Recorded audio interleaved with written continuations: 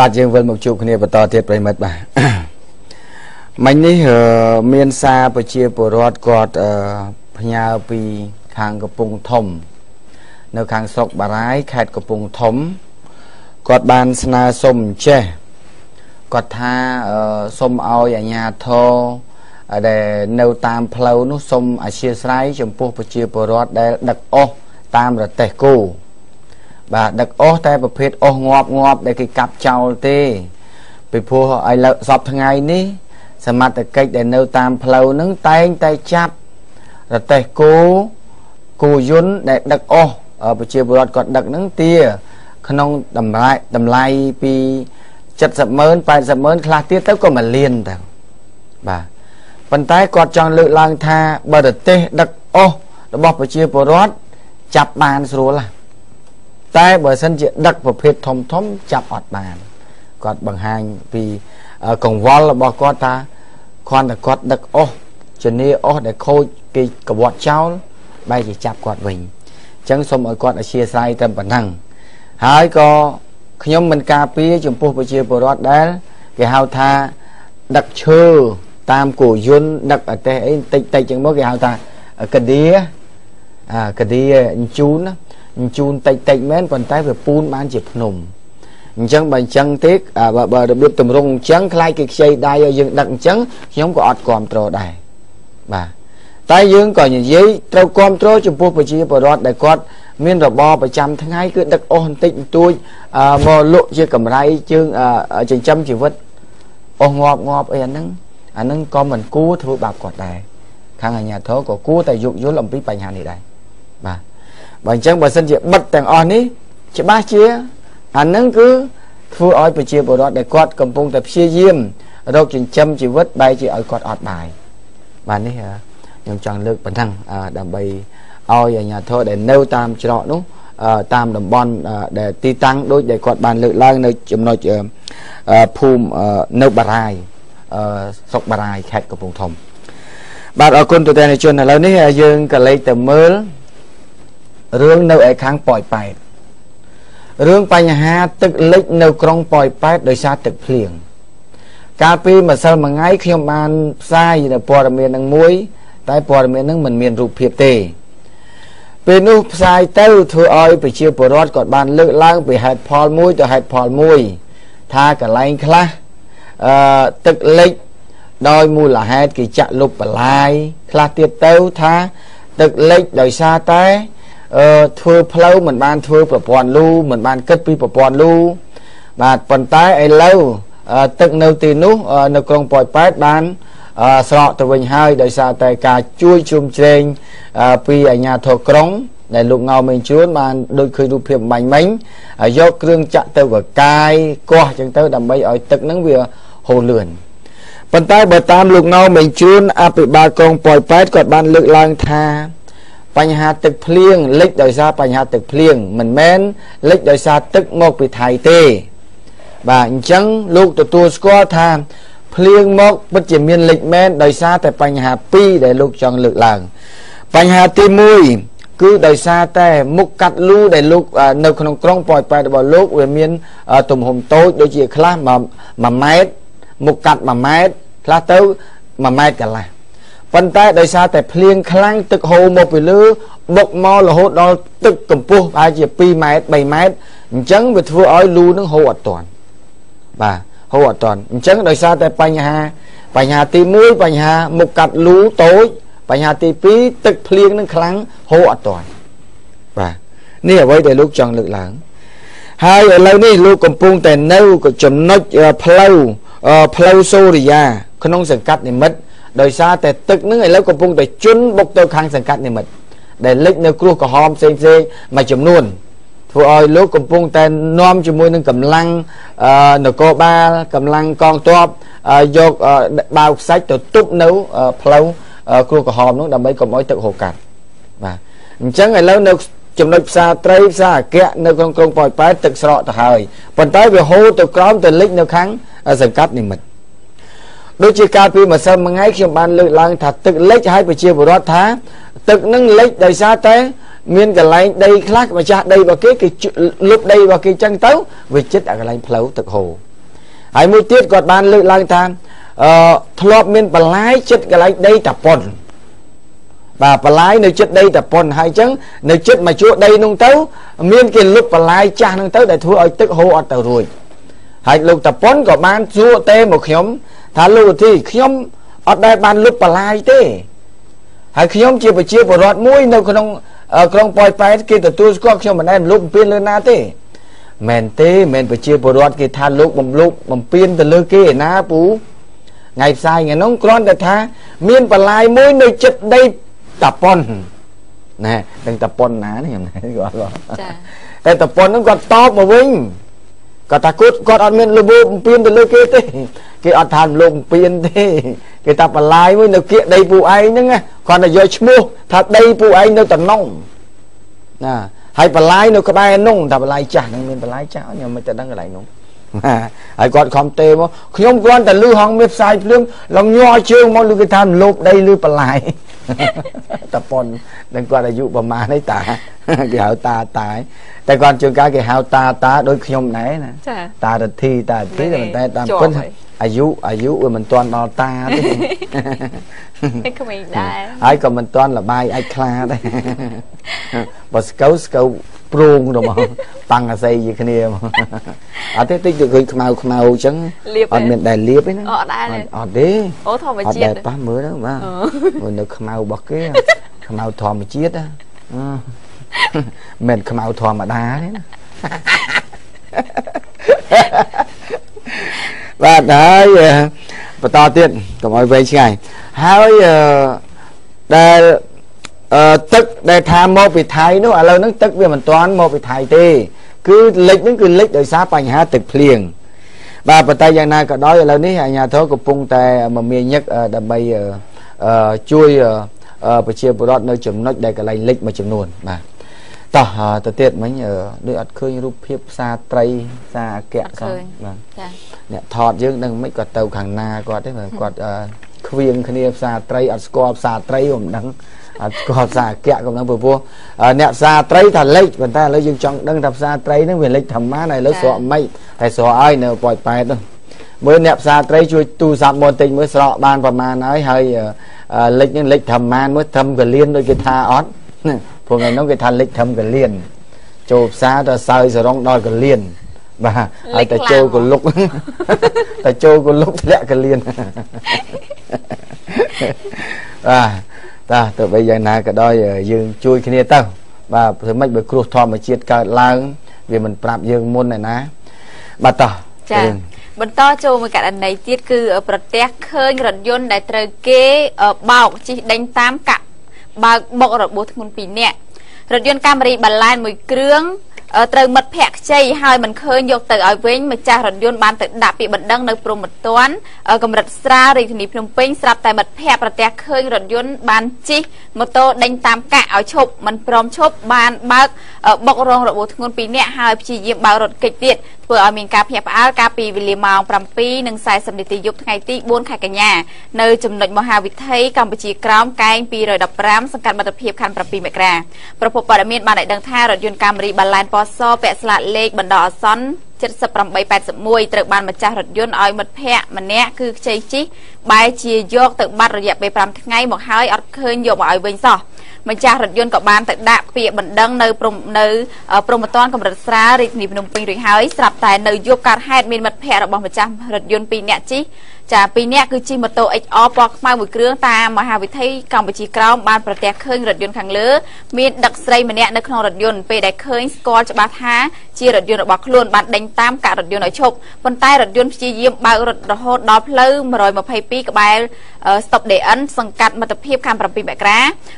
ម៉ូតូបានជិះទៅកាក់ពីមុខរថយន្តក៏ត្រូវរថយន្តបើកបុកពេញទំហឹងបណ្ដាលឲ្យដួលរងរបួសធ្ងន់ 2 នាក់ត្រូវរថយន្តសង្គ្រោះដឹកយកទៅព្យាបាលនៅគ្លីនិកឯកជនចំណែករថយន្តបង្កបានព្យាយាមបើករត់ទៅដល់ផ្លូវខាងក្រោយក្រសួងការពារជាតិទើបអ្នកបើកបរចតរថយន្តទុកចោលហើយរត់គេចខ្លួនបាត់បន្សល់ទុកនារី 2 នាក់ដែលរួមដំណើរជាមួយនៅក្នុងរថយន្តត្រូវសមត្ថកិច្ចនាំយកទៅសាកសួររួមជាមួយរថយន្តនៅព្រំប្រទានកម្រិតស្រាលរាជធានីភ្នំពេញបាទយើងបញ្ចប់រឿងនឹងប៉ុណ្ណឹងហើយយើងក៏លេខមកមើលរឿងដែលស្ត្រីម្នាក់ដែលបានយកកូនដើម្បីអំពាវនាវរកម្ដាយថ្មី បាទដើម្បីជៀសវាងកុំឲ្យបងប្អូនប្រជាពលរដ្ឋរបស់យើងដែលខ្ញុំផ្សាយចេញទៅប្រិមិត្តរបស់យើងពងទស្សនាគាត់មកយកសុំកូននឹងហើយប៉ុន្តែឥឡូវនេះកូនស្រីម្នាក់ដែលអាយុ4ថ្ងៃព្រោះថ្ងៃមកដំបូង3ថ្ងៃតែឥឡូវបាន4 5ថ្ងៃឥឡូវបានរកឃើញម្ដាយឪពុកវាហើយបាទអញ្ចឹងសូមជម្រាបជូនទូទស្សនិកជនបានជៀបនេះត្រូវបានយកទៅដល់ផ្ទះដែលម្ដាយថ្មីបាទហើយទាំងភ្លៀងខ្លាំងទៀតផងបាទនេះលពុកគេបាទដែលបានរកឃើញហើយម្ដាយដែលត្រូវបានយកទៅចិញ្ចឹមធ្វើជាកូនរបស់ខ្លួនបង្កើតនេះគឺនៅខាងស្រុកសាច់កណ្ដាលខេត្តកណ្ដាលហើយសូមអធិស្ឋានផងដែរទូទាំងនិជនតាមពិតទៅមិនមែនខ្ញុំជាអ្នកបែងចែកឲ្យទៅកូននឹងខ្ញុំមានសិទ្ធថាឲ្យអ្នកនេះអ្នកនោះគេទៀមទាយកទេគេយកទៅចិញ្ចឹមទេនេះជាម្ដាយថ្មីដែលត្រូវបានទទួលកូនបានអញ្ចឹងម្ដាយបង្កើតរបស់គេទេដែលខ្ញុំមកឲ្យជួបគឺភាគីមកខាងគេមើលថាតើគាត់យល់ព្រមបកគលកូននឹងទៅឲ្យខាងម្ដាយថ្មីដូចអ្វីដែលគាត់បានអំពាវនាវដែរឬទេបាទអញ្ចឹងគ្រាន់ខ្ញុំនេះគ្រាន់បានតែត្រឹមថាតាមដានឲ្យដល់ទីបញ្ចប់ថាតើម្ដាយទី2របស់អូនតូចមួយណាក្មួយស្រីតូចនេះមួយណាដែលជាអ្នកបានទទួលមរតកដល់ពេញលេញសម្រាប់កូនតូចដែលដល់កំសត់នេះឥឡូវនេះពីអ្នកប្តីប្រពន្ធនេះសូមបញ្ជាក់ថាពីអ្នកប្តីប្រពន្ធនេះគាត់ការជាង10ឆ្នាំមួយការតាំងពី93បាទ93មកដល់នឹង2014នេះបាទប្រហែល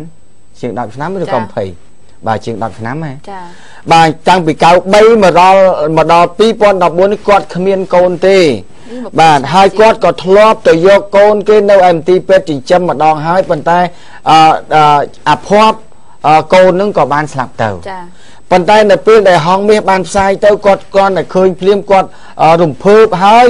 ស្គាល់ជួននៅពេលដែលគាត់បានពេលយប់គាត់យល់សពឃើញថាមានគេឲ្យមាសរបស់គាត់ឲ្យមាសទៅគាត់ចាអញ្ចឹងគាត់តែឃើញការផ្សាយបែបនេះភ្លាមគាត់គិតថានេះច្បាស់ជាទ្រព្យកំណប់របស់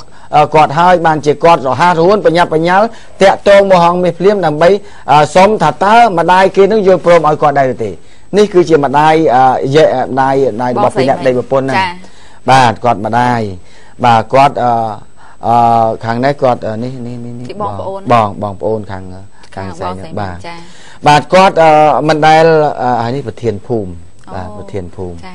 បាទហើយម្ដាយក្មេងតូចនេះក៏បានយកទៅដល់ផ្ទះហ្នឹងឲ្យអាជ្ញាធរឃុំដឹងឮបាទឥឡូវនេះពីអ្នកប្តីប្រពន្ធហើយប្តីសบายចិត្តមែនទែនបាទអញ្ចឹងប្តីពីអ្នកប្តីប្រពន្ធហ្នឹងគឺគាត់បានទទួលកូនសំណប់នេះហើយគឺលោកគង់ថនជាប្តីអាយុ42ឆ្នាំនិងលោកស្រីញៀនផលរតនាហៅស្រីទូចអាយុ40ឆ្នាំជាប្តីប្រពន្ធទាំងពីរនាក់ហ្នឹងគឺរស់នៅក្នុងភូមិពុកឫស្សីកណ្ដាលឃុំពុកឫស្សីស្រុកសាច់កណ្ដាលខេត្តកណ្ដាលគាត់បានរៀបការតាំងពីឆ្នាំ1993មកម្លេះដោយពុំមានកូននឹងគេទេបានសុំកូនស្រីអាយុទើបតែបាន4ថ្ងៃមកចិញ្ចឹមបីបាច់ថែរក្សាពីម្ដាយបង្កើតឈ្មោះសេងសីម៉ៅ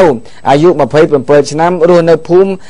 សាលាលេខ5ឃុំអូរឫស្សីស្រុកកំពង់ត្រឡាចខេត្តកំពង់ឆ្នាំងបាទអញ្ចឹងឥឡូវនេះក្មួយស្រីដែលជាម្ដាយបង្កើតរបស់កូននេះគឺក្មួយស្រីសេងសីម៉ៅបានប្រគល់កូននេះទៅឲ្យលោកគង់ថននិងភរិយារបស់គាត់ញៀនផលរតនាហៅស្រីទូចបាទនៅភូមិពុកឫស្សីកណ្ដាលឃុំពុកឫស្សីស្រុកសាច់កណ្ដាលបាទឥឡូវនេះគាត់ទាំងពីរអ្នកប្តីប្រពន្ធនឹងគឺគាត់សប្បាយចិត្តហើយនឹងអ្នកភូមិក៏ចូលរួមអបអរសាទរហើយគាត់ក៏បានលើកឡើងដែរអ្នកបងស្រីញៀនផលរតនាហ្នឹងគាត់ក៏បានប្រាប់ខ្ញុំដែរថានៅពេលដែលគាត់ចាប់ផ្ដើមកូនតូចនេះធំបន្តិចទៅគាត់នឹងធ្វើពិធីបកក់បាទធ្វើពិធីបកក់អញ្ចឹងគាត់សូមអញ្ជើញខាងហងមាសហ្នឹងទៅចូលរួមជាកិត្តិយសទៅចូលរួមហើយគាត់មិនទាន់បានដាក់ឈ្មោះកូនស្រីហ្នឹងជាឈ្មោះអ្វីនៅឡើយទេប៉ុន្តែគាត់ប្រាប់ថាដាក់តកូលរបស់គាត់ហើយគាត់នឹងដាក់ឈ្មោះដ៏ស័ក្តិសមបំផុតពីព្រោះគាត់មុនពេលដែលបានកូននេះគឺគាត់បានសុបិនឃើញល្អមែនទែន បាទបានន័យថាទ្របសម្បត្តិដ៏ល្អមួយនេះនឹងចូលនៅក្នុងក្រុមគ្រួសារគាត់ហើយទន្ទឹមនឹងថាដឹងថាកូននឹងត្រូវបានគាត់យកមកចិញ្ចឹមហើយគាត់លើករំភើបខ្លាំងពេកថារហូតដល់គាត់លើកពីយអ៊ុនគាត់ថាដឹងថាកូននឹងបានមកគាត់ហើយធ្វើឲ្យប្តីរបស់គាត់មានមុខរបរជាអ្នកមានឡានសម្រាប់ដឹកដីដឹកអីផងនោះគាត់រកស៊ីបានក្នុងរយៈពេលប្រហែលថ្ងៃហ្នឹងគឺគាត់ដូចមានយអ៊ុនឡើងបាទហេងសម្រាប់គ្រួសារគាត់បាទគាត់រកស៊ីបានចំណូលចូលមកខុសពីធម្មតាក្នុងរយៈពេលប្រហែលថ្ងៃហ្នឹងវាទៅអញ្ចឹងនាំលៀបសំណាងបាទហើយកូននេះកើតនៅថ្ងៃសៅរ៍បាទកើតនៅថ្ងៃសៅរ៍អញ្ចឹងវាទៅជន់នៅថ្ងៃខ្ញុំដែរថ្ងៃកើតដែរបាទកើតថ្ងៃសៅរ៍ព្រោះថ្ងៃអញ្ចឹងបានថ្ងៃសៅរ៍ចូលចិត្តដើរកំសាន្តទៅបាទមានសេរីភាពអញ្ចឹងឥឡូវនេះប្រហែលជាជន់ជាមួយថ្ងៃខ្ញុំហើយក្មួយក្មេងស្រីនេះប្រហែលជាមានសំណាងនេះផ្ទះរបស់គាត់គឺលក់ចាប់ហួយបាទផ្ទះរបស់គាត់ហើយគ្មានកូនទេគាត់រាប់ថ្ងៃនេះពីអ្នកប្តីប្រពន្ធហ្នឹងគឺនៅតែជាមួយជាដូនម្ដាយរបស់គាត់ហ្នឹង3នាក់មានតែ3នាក់ហ្នឹងហើយលក់បោះហើយគាត់អត់មានកូនបាទនេះជាផ្ទះរបស់គាត់បាទអញ្ចឹងបានន័យថាគាត់មានជីវភាពគ្រួសារជាមធ្យមនៅក្នុងចំណោមគ្រួសារដែលនៅក្នុងភូមិពុករស័យកណ្ដាលហ្នឹងបាទគាត់មានគ្រឿងចាក់គាត់មានឡានដឹកដីបាទប៉ុន្តែគាត់មិនត្រេកត្រអាលជាមួយនឹងទ្រព្យធនទាំងអស់នេះទេប៉ុន្តែគាត់ចង់បានកូនស្រីជាទីស្រឡាញ់ដែលជាតបស្នងមរតករបស់គាត់ចា៎បាទអញ្ចឹងខ្ញុំសូមជម្រាបជូនជាភាសាមួយសម្រាប់ដល់ទូទាំងនិជនដែលបានសុំកូនស្រីនេះប៉ុន្តែឥឡូវនេះកូនស្រីនេះបានរកឃើញម្ដាយទៅហើយបាទរកឃើញម្ដាយឪពុកទៅហើយគឺនៅខាងស្រុកចំការចាស្រុកចំការបាទន័យថាខ្សាច់កណ្ដាលនៅខាងអរិយខ្សាប់បាទឆ្លងតាមអរិយខ្សាប់បាទសុភាចង់យកដែរចង់បានកុំឲ្យគេច្រឡំកុំឲ្យគេច្រឡំយកតែចំនៅផ្ទះកំមុំគេហៅថាកំមុំកូនមួយទៅច្រឡំស្អាតបាទអញ្ចឹងសូមឲ្យក្មួយស្រីជាទីស្រឡាញ់នេះទទួលបានជោគជ័យនៅអនាគតដ៏ភ្លឺស្វាងហើយខ្ញុំជឿជាក់ថានៅពេលដែលបានទៅនៅតកូលរបស់លោកគង់ថននិងលោកស្រីញៀនផលរតនាហៅស្រីទូចនេះកូនស្រីនេះនឹងមានអនាគតល្អហើយបងស្រីនេះក៏បានប្រាប់ហងមាសដែរថាពេលដែលធំទៅឲ្យរៀនសាលាឲ្យបណ្ដុះបណ្ដាលគឺថាលេខយ៉ាងណាគឺឲ្យស្នងតកូលរបស់គាត់តែម្ដងបាទនេះអ្វីដែលគាត់ចង់ជម្រាបជូនយើងហើយដោយសារតែគាត់ពីអ្នកប្តីប្រពន្ធហ្នឹងគឺត្រូវបានគ្រូពេទ្យបានប្រាប់ទៅហើយគាត់អត់មានកូនទេបាទពីអ្នកប្តីប្រពន្ធហ្នឹងដោយសារតែគាត់មិនទេអត់មានមេជីវិតអត់មានអីមិនទេបាទខ្ញុំអត់ដឹងដែរនេះគាត់ការតាំងពីឆ្នាំ93ហើយបងស្រីស្អាតនេះបងស្រីស្អាតកាលពីកមុំដូចសុភាអញ្ចឹងបាទនេះកាលពីគាត់ការបាទអញ្ចឹងសូមឲ្យអនាគតក្មួយស្រីតូចបានទទួលនៅអនាគតខ្ពង់ពោះរុងរឿងធ្វើម៉េចបើបានក្មួយស្រីដែលមានគេហៅថាមានកម្មកើតទៅលើតកូលអ្នកក្រប៉ុន្តែដោយសារតែយអ៊ុនរបស់ក្មួយស្រីឡើងខ្ពស់ទោះបីកើតនៅក្នុងតកូលតក្រក៏ឥឡូវក្មួយស្រីបានវិលទៅរកតកូលដល់ខ្ពង់ពោះវិញហើយដោយសារនេះតភ័ព្វសំណាងពីអតីតជាតិរបស់ក្មួយស្រីបាទអរគុណណាស់ទូទាំងជននេះជាការជូនដំណឹងដល់អតិថិប្រិមិត្តរបស់យើងដែលបានសុំកូនស្រីនេះឥឡូវនេះគេបានរកម្ដាយឃើញហើយអាជ្ញាធរបានទទួលស្គាល់អស់ហើយបាទអរគុណទូទាំងជនឥឡូវនេះដូចជាដល់ម៉ោងសម្រាប់ទៅហើយបាទឥឡូវនេះសូមពេលសម្រាប់បន្តិចសិនបាទតិចទៀតយើងវិលមកជួបបាទយើងវិលមកជួបគ្នាបន្តទៀតលោកទូទាំងជននេះគឺជាវគ្គចុងក្រោយបាទមិញនេះមានប្រិមិត្តរបស់យើងខលមកពីខាងប្រវត្តិបាទនៅខាងខេត្តស្វាយរៀងតាក់ទងអំពីបញ្ហាទឹកស៊ុបគាត់លើកឡើងចេះគាត់ថាវាមួយយ៉ាងដែរលោកវិធីនិយាយដូចជាគ្រាន់តែរឿងទឹកស៊ុបកាទៀវខ្លួនឯងសោះក៏យកទឹកឆ្លងកាត់ប្រទេសមកដែរចុះបើមិនចេះធ្វើខ្លួនឯងអ្នកដែលមិនចេះធ្វើខ្លួនឯងធ្វើជាអ្នកលក់កាទៀវធ្វើជាអ្នកលក់ស៊ុបទៅស្អីហើយគាត់ឈ្មោះប្អូនរ៉ាន់ប្អូនរ៉ាន់ហាងកាទៀវរបស់គាត់ឈ្មោះប្អូនរ៉ាន់នៅផ្សារយេភូនៅចិត្តប្រវត្តិហ្នឹងគាត់ថាឥឡូវគាត់សុំធានា thưa thực sụp oi đứa có quạt prap cũng vì chấm niên rồi biết thưa thực sụp oi khánh lúa nè na nè lộ cái tiêu lá ở chết thưa thực sụp quạt chui bằng hạt còn oi kia tha Khmer dưỡng con ta thưa thực sụp còn là ngon đây bà tha thưa dùn ho hơi tới với tờ bà chạy cái tê cho con là thực sụp do luôn và năng chăm bao vô bị kỳ máu thưa luôn anh đã cường kêu tới với mấy tại dường chưa chia tha nếu không dọc Khmer vì mình đây nè lộ cái tiêu lộ sụp tầng o nâng sắp tại vô bị cao máu đấy mà cái thưa luôn ấy đấy tại miền cái nằm miền mà chấm luôn tôi không chấm nào mà đôi miền muôi miền pi nữa xong rồi lẹp bong cho tôi bà sân chỉ miền quạt lúc rán quạt prap tha bờ trong thưa thực sụp nè đây mình che thưa thực sụp hai thlop tại tại vô bị kia một thưa chỉ thực sụp luôn ấy ai tẹt tông mà quạt bàn quạt oi lấy tụ dạp sôn cao bầm pơ chặt pi bầm muối sai dập bầm muối và quạt bằng riêng ở che thưa thực sụp và còn oi ta oi quạt tập bằng riêng thưa kêu dun ấy anh quạt che bằng riêng thưa dun ho quạt che tại mặt thực sụp quạt tận ni bằng riêng bộ quạt về đôi chia chưa có ba pê để pê đại lư tha con ta thực sụp cái tiêu thưa lộ rọt ngay và trăm ta cô luôn anh còn do pi cao và tê một này lồng ngông đo thằng nâng mà đang chỉ thư nè đồ gì vậy thế còn thay rằng bà nó dùng tha tam quạt đấy tại nhóm có kinh chăng đấy chứ là lộ cái tiêu luôn anh ăn che thư thực súng đừng lộ thư ấy đấy đào xì bỏ kia đó đó chứ bà này trong chấm điệp chun là phần năng quạt là thần nia prap có buôn thư thực súng bà lục răn lục cái tiêu nêu chích xa gì phù chích con bảo vật và lấy tù giáp xôn cao bầm pơ chặt bí bầm muối sai bầm muối đẹp non tiết bà bù răn à bù anh mình 300 tại đo tam cái anh hang này prap lập biệp đặt thực sụp nâng tam tu giáp bao đẹp không chẳng mong không bà chui bằng hiên nè đây ọt chê bà này nè lộ cái tiêu vì chơi mà gì nè lộ cái tiêu xong tôi chồng pôn nè đây lộ cái tiêu lộ thực sụp đây chết thư luôn anh nhưng ọt dây dần nào từ nắng ấy đó bà tay nhom trong dần nào từ lươn nè đây lươn lẹ vô thực sụp bị kê mau một thư luôn anh một lộ đâu luôn anh và chẳng bong ôn không ai bao nhiêu này có pun từ lộ cái tiêu lộ sụp cái sụp thư luôn anh cùng khe nếu mà to thư to từ tiệt bàn tay sầm mép đấy nè đây mình chết với hai từ vô bị kỳ bà xong chấm điệp chun và đăng con này là này xong chấm điệp chun là po là miên toàn hạt ca môi tiết ở manh đi miên là kỳ phê môi bàn chạp che tép và chia bờ rót chấm luôn pi khăn nong nếu khăn nong sẵn cắt tức là bấy khăn tuổi cổ bạn này rụp hiệp càng đam này chia rụp hiệp kỳ phê che môn này bàn tay tuổi tên này chun cứ chép tép và chia bờ rót pi khăn nong để chư lư thmo khom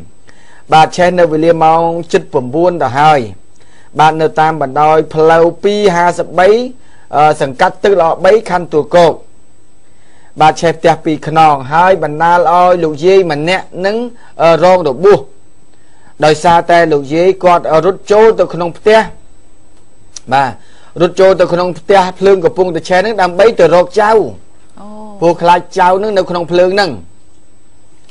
បាទព្រោះខ្លាចចៅនៅក្នុងភ្លើងហើយនឹងឥឡូវនេះលោកយាយបានត្រូវបានជួយសង្គ្រោះបានហើយបាទបើតាមម្ចាស់ផ្ទះឈ្មោះសូសុងលោកស្រីសូសុងអាយុ44ឆ្នាំដែលគាត់ជាផ្ទះរងគ្រោះដែរនោះគាត់ថាការឆាប់ឆេះផ្ទះនេះគាត់អត់ដឹងមូលហេតុពិតប្រាកដទេប៉ុន្តែនៅសុកស្រាប់តែឆេះចេញតែម្ដងដែលគាត់អាចសន្និដ្ឋានថាគឺដោយសារទូសេខ្សែភ្លើងហើយមើលទៅបាត់ហើយបើសម្រាប់ផ្ទះគាត់មួយនឹងគាត់ថាបាត់បង់អស់ថវិកា$900ជាលុយ$900ម៉ូតូសង្ការ៉េមួយគ្រឿងកង់មួយមាស 2G ទូទស្សន៍មួយគ្រឿងនេះដែលទ្រព្យសម្បត្តិដែលគាត់បាត់បង់បាត់ហើយលោកយាយដែលគាត់រងគ្រោះនោះគឺគាត់មុនដំបូងគាត់បញ្ចុកបាយចៅដល់ពេលពងបញ្ចុកចៅក៏រត់លេងបន្តិចគាត់ឡៃរវល់ធ្វើអីមើលមកខាងក្រៅណាគាត់ chập đam phượng che tầm đó quát có chào lao lăng rồi cháu thà chào nước đâu không phượng nữa ngay quát có rút trôi tôi không tét mấy tờ do chào là tay ti bằng phốt chào nước tờ ban cái chui do tranh vào môn này sao bây dây trôi tới chom phượng nước che nâng vào đầu quạt đắng và ní đây ở đây đây là khi pay cao bị phượng mày nắng cứ bàn đa ở được gì mà nét bàn rong được bùa đời xa tại phượng che bạn ở con tụi này chun ai lớn ní dương cả lấy từ mưa rương mùi tiết ní cứ rương cà pi mà sao manh ní cứ hàng tòa la ca nước ban sầm rạch thưa ca cho bậc căn từ lư tây tạ Khmer dành chia American mà nè cứ khoát luôn bật thiên sầm mà cùng Khmer American mà nè bánh chun từ tòa la cá bẹ pón làm pí cả lần này cho bao lưới mùi liên $la sở rót Americ và nên lưới mùi liên $la sở rót Americ đấyត្រូវបានគេចោតប្រកាន់ទៅលើសមាគមខ្មែរអាមេរិកបាទប៉ុន្តែសាច់រឿងនឹងយ៉ាងម៉េចបាទតោះជួយចាខាត់ខ្លួនប្រធានសមាគមខ្មែរអាមេរិកបញ្ជូនទៅតុលាការពាក់ព័ន្ធការឆោបបោកប្រាក់$1 លានកាលពីរសៀលថ្ងៃទី3ខែកញ្ញានគរបាលព្រហ្មទណ្ឌរាជធានីភ្នំពេញបានធ្វើការចាប់ខ្លួនប្រធានសមាគមខ្មែរអាមេរិកម្នាក់បញ្ជូនទៅកាន់សាលារាជធានីភ្នំពេញដោយជាប់ពាក់ព័ន្ធថាបានឆោបបោកប្រាក់$1 លានអាមេរិកជាក្រុមរបស់លោកស៊ីវស៊ីច័ន្ទអតីតឯកអគ្គរដ្ឋទូតសហរដ្ឋអាមេរិកប្រធានសមាគមខ្មែរអាមេរិកដែលសមត្ថកិច្ចចាប់ខ្លួននោះឈ្មោះ San Richer ភេទប្រុសអាយុ52ឆ្នាំសញ្ជាតិខ្មែរអាមេរិកស្នាក់នៅផ្ទះលេខ 86AB ផ្លូវលេខ 13 សង្កាត់ផ្សារកណ្ដាល 1 ខណ្ឌដូនពេញតាក់ទងនឹងការចាប់ខ្លួនប្រធានសមាគមខ្មែរអាមេរិកខាងលើនេះត្រូវបានលោកឧត្តមសេនីយ៍ត្រីជួនណារិនស្នងការរងនឹងជាប្រធានការិយាល័យកណ្ដាលនគរបាលព្រហ្មទណ្ឌរាជធានីភ្នំពេញបានឲ្យដឹងថាជាការអនុវត្តតាមដីកាបង្គាប់ឲ្យនាំខ្លួនរបស់លោកអៀងសៀងចៅក្រមសាលាដំបងរាជធានីភ្នំពេញលោកឧត្តមសេនីយ៍ស្នងការរងបានបន្តថាអង្គហេតុឈានទៅដល់ការចាប់ខ្លួនប្រធានសមាគមរូបនោះសមត្ថកិច្ចរបស់លោកមិនបានដឹងទេតែទោះជាយ៉ាងណានៅសាលាដំបងរាជធានីភ្នំពេញត្រូវបានគេដឹងថាអនេកជនខ្មែរខាងលើនេះពាក់ព័ន្ធពីបទល្មើសឆោបបោកបានប្រព្រឹត្តកាលពីអំឡុងឆ្នាំ2012នៅរាជធានីភ្នំពេញដើមចំឈានទៅដល់បទល្មើសឆោបបោកលោក San Richer និងបពពួកគាត់មួយក្រុមមកពីអាមេរិកបានទៅនិយាយអស់ទាញពាណិជ្ជកម្មម្នាក់នៅរាជធានីភ្នំពេញចាពាណិជ្ជករម្នាក់នៅរាជធានីភ្នំពេញថាខ្លួនមានក្រុមហ៊ុននៅអាមេរិកកំពុងតាក់ទងនាំផលិតផលទាំងឡាយពីស្រុកខ្មែរយកទៅលក់នៅក្រៅប្រទេសខណៈនេះគេនៅខ្វះប្រាក់ចំនួន$1 លានទៀតដូច្នេះបើពាណិជ្ជករជាដើមបណ្ដឹងចង់ចូលហ៊ុនរកស៊ីនាំផលិតផលនោះដែរត្រូវដាក់ប្រាក់$1 លានឲ្យទៅក្រុមហ៊ុនរបស់ពួកគេប្រពន្ធនៅសាលាដំបងបន្តថាដើមបណ្ដឹងបានសម្លឹងមើលឃើញសមាជិកភាពអ្នកដែលមកតាក់ទងឲ្យដាក់ទុនចូលហ៊ុនរកស៊ីនោះសុទ្ធតែជាកំពូលមនុស្សដូចយ៉ាងលោកស៊ីវស៊ីច័ន្ទអតីតឯកអគ្គរ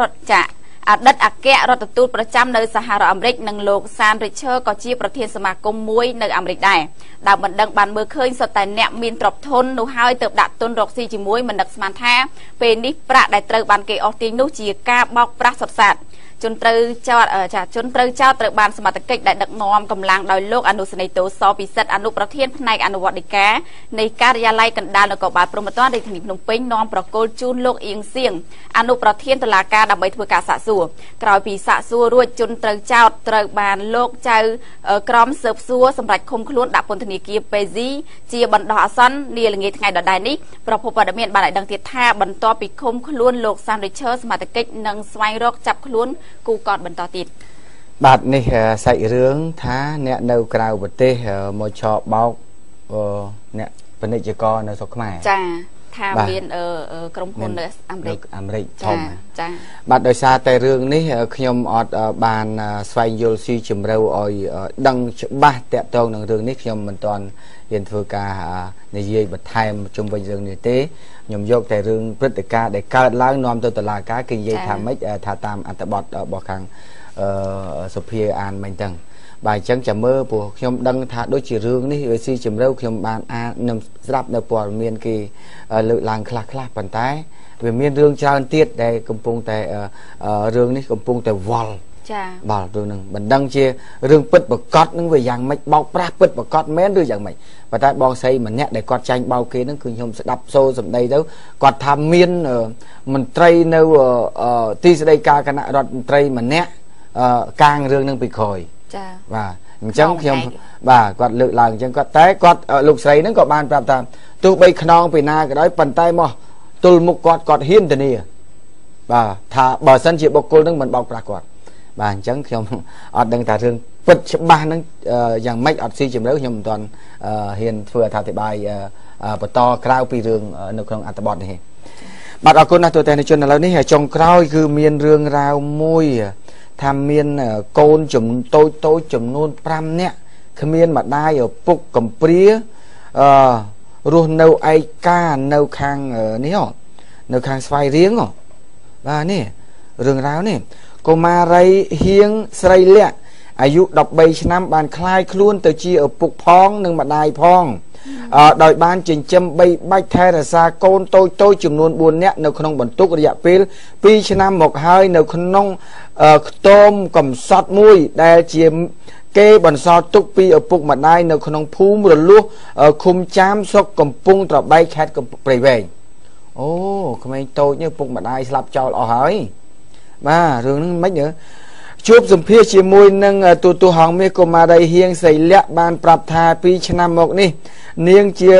អ្នកចិញ្ចឹមមើលថែប្អូនតូចចំនួន4នាក់ដែលរស់នៅជាមួយនឹងនាងប្អូនទី1បន្ទាប់ពីនាងគឺឈ្មោះហៀងស៊ុយអាយុ12ឆ្នាំប្អូនទី2ឈ្មោះហៀងសុកអាយុ8ឆ្នាំប្អូនទី3ឈ្មោះហៀងសេនអាយុ7ឆ្នាំនិងប្អូនចុងក្រោយគេនេះគឺហៀងសល់អាយុ4ឆ្នាំចំណែកការសិក្សាវិញនាងរៀនបានថ្នាក់ទី5ប្អូនទី1ថ្នាក់ទី2ថ្នាក់ទី2រៀនថ្នាក់ទី2ហើយប៉ុន្តែពេលនេះឈប់រៀនអស់ទៅហើយព្រោះតែ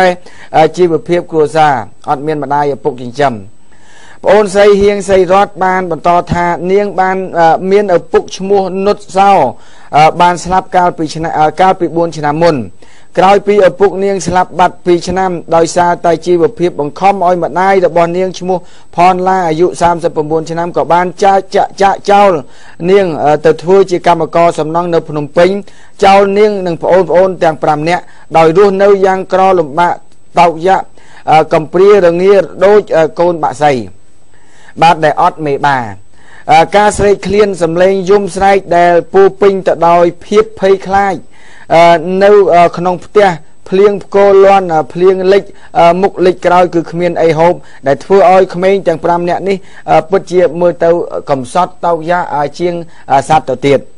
កុមារីហៀងសីលក្ខបានបញ្ជាក់ប្រាប់ថាជីវភាពរស់នៅរបស់នាងនិងប្អូនមានការលំបាកខ្លាំងណាស់ពេលណាប្អូនឈឺទើបម្ដាយមកមើលពេលជាក៏ត្រឡប់ទៅធ្វើការសំណង់នៅឯភ្នំពេញវិញចំណែកឯលុយកាក់ក្នុងមួយខែម្ដាយផ្ញើលុយមកឲ្យតែ70000រៀលប៉ុណ្ណោះទិញអង្ករនិងម្ហូបឲ្យប្អូនទទួលទានមិនគ្រប់គ្រាន់ឡើយព្រោះក្នុងមួយថ្ងៃបងប្អូននាងទាំងអស់ទាំង5នាក់ហូបបានតែ4កំប៉ុងមួយថ្ងៃ2ពេលស្មើនឹង8កំប៉ុងលុយដែលម្ដាយផ្ញើមកឲ្យចាយបានតែ4ទៅ10ថ្ងៃក៏អស់បាត់ទៅ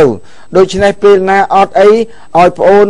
ហូបនាងត្រូវដើរទៅសុំអង្ករលោកនៅឯវត្តមកដាំអូបាទហើយអ្នកពេលខ្លះក៏សុំអ្នកចិត្តខាងហើយពេលខ្លះទៀតក៏ដេកអត់អូបាទនេះទូទាំងនៃជនកូន5នាក់ម្ដាយមកធ្វើសំណង់នៅឯភ្នំពេញលពុកបានស្លាប់ទៅហើយពេលបាយនាងពេលមានក៏ហូបអត់ក៏ដេកអត់ទៅបាទឥឡូវនេះកូនទាំង5នាក់នៅក្រីក្រតោកយ៉ាម្ដាយនៅរស់ទេប៉ុន្តែគ្រាន់តែមកធ្វើការនៅឯភ្នំពេញបាទអញ្ចឹងទេនេះយើងឃើញភាពតោកយ៉ារបស់គ្រួសារនេះអញ្ចឹងឥឡូវនេះប្រហែលជាយើងត្រូវបញ្ជូននៅជំនួយខ្លះទៅឲ្យក្មួយស្រីបាទអញ្ចឹងចាំសហការីយើងនៅខាងខេត្តស្វាយរៀងបាទចាំមកទទួលចំពោះជំនួយដែលសពរស់ជននៅព្រៃវែងបាទនៅព្រៃវែងគឺនៅភូមិរលួសឃុំចាមស្រុកកំពង់ត្របែកខេត្តព្រៃវែង bài chân lục bị sắt nấu khang prey với phèn nghiệp bảo hòn miền dương chăm từ tua dọc chấm núi để sọc rồi chun bảo dương bàn nhau một đòn thản đi này hái dương đừng bị chun tam làn chun tao nát bạn ở con tôi tên này chun hai bờ sân thì sọc rồi chun bàn khơi hái ai chui bật thái mà ai tẹt to một hòn miền bàn bạn ở con này lâu ní đòi xa tập về về đòi ti bình chọc từ hái chum chum mùi nương cây nhà sụp phía rôm chum mùi nương crom càng nghe tầng o xôm chum lê dương chụp khné nâu sập đà còi chắn sập đà còi để sang ngày nay chỉ ngày trong sập đà bóng bạn xôm chum lê dương chụp khné nâu ngày chăn bạn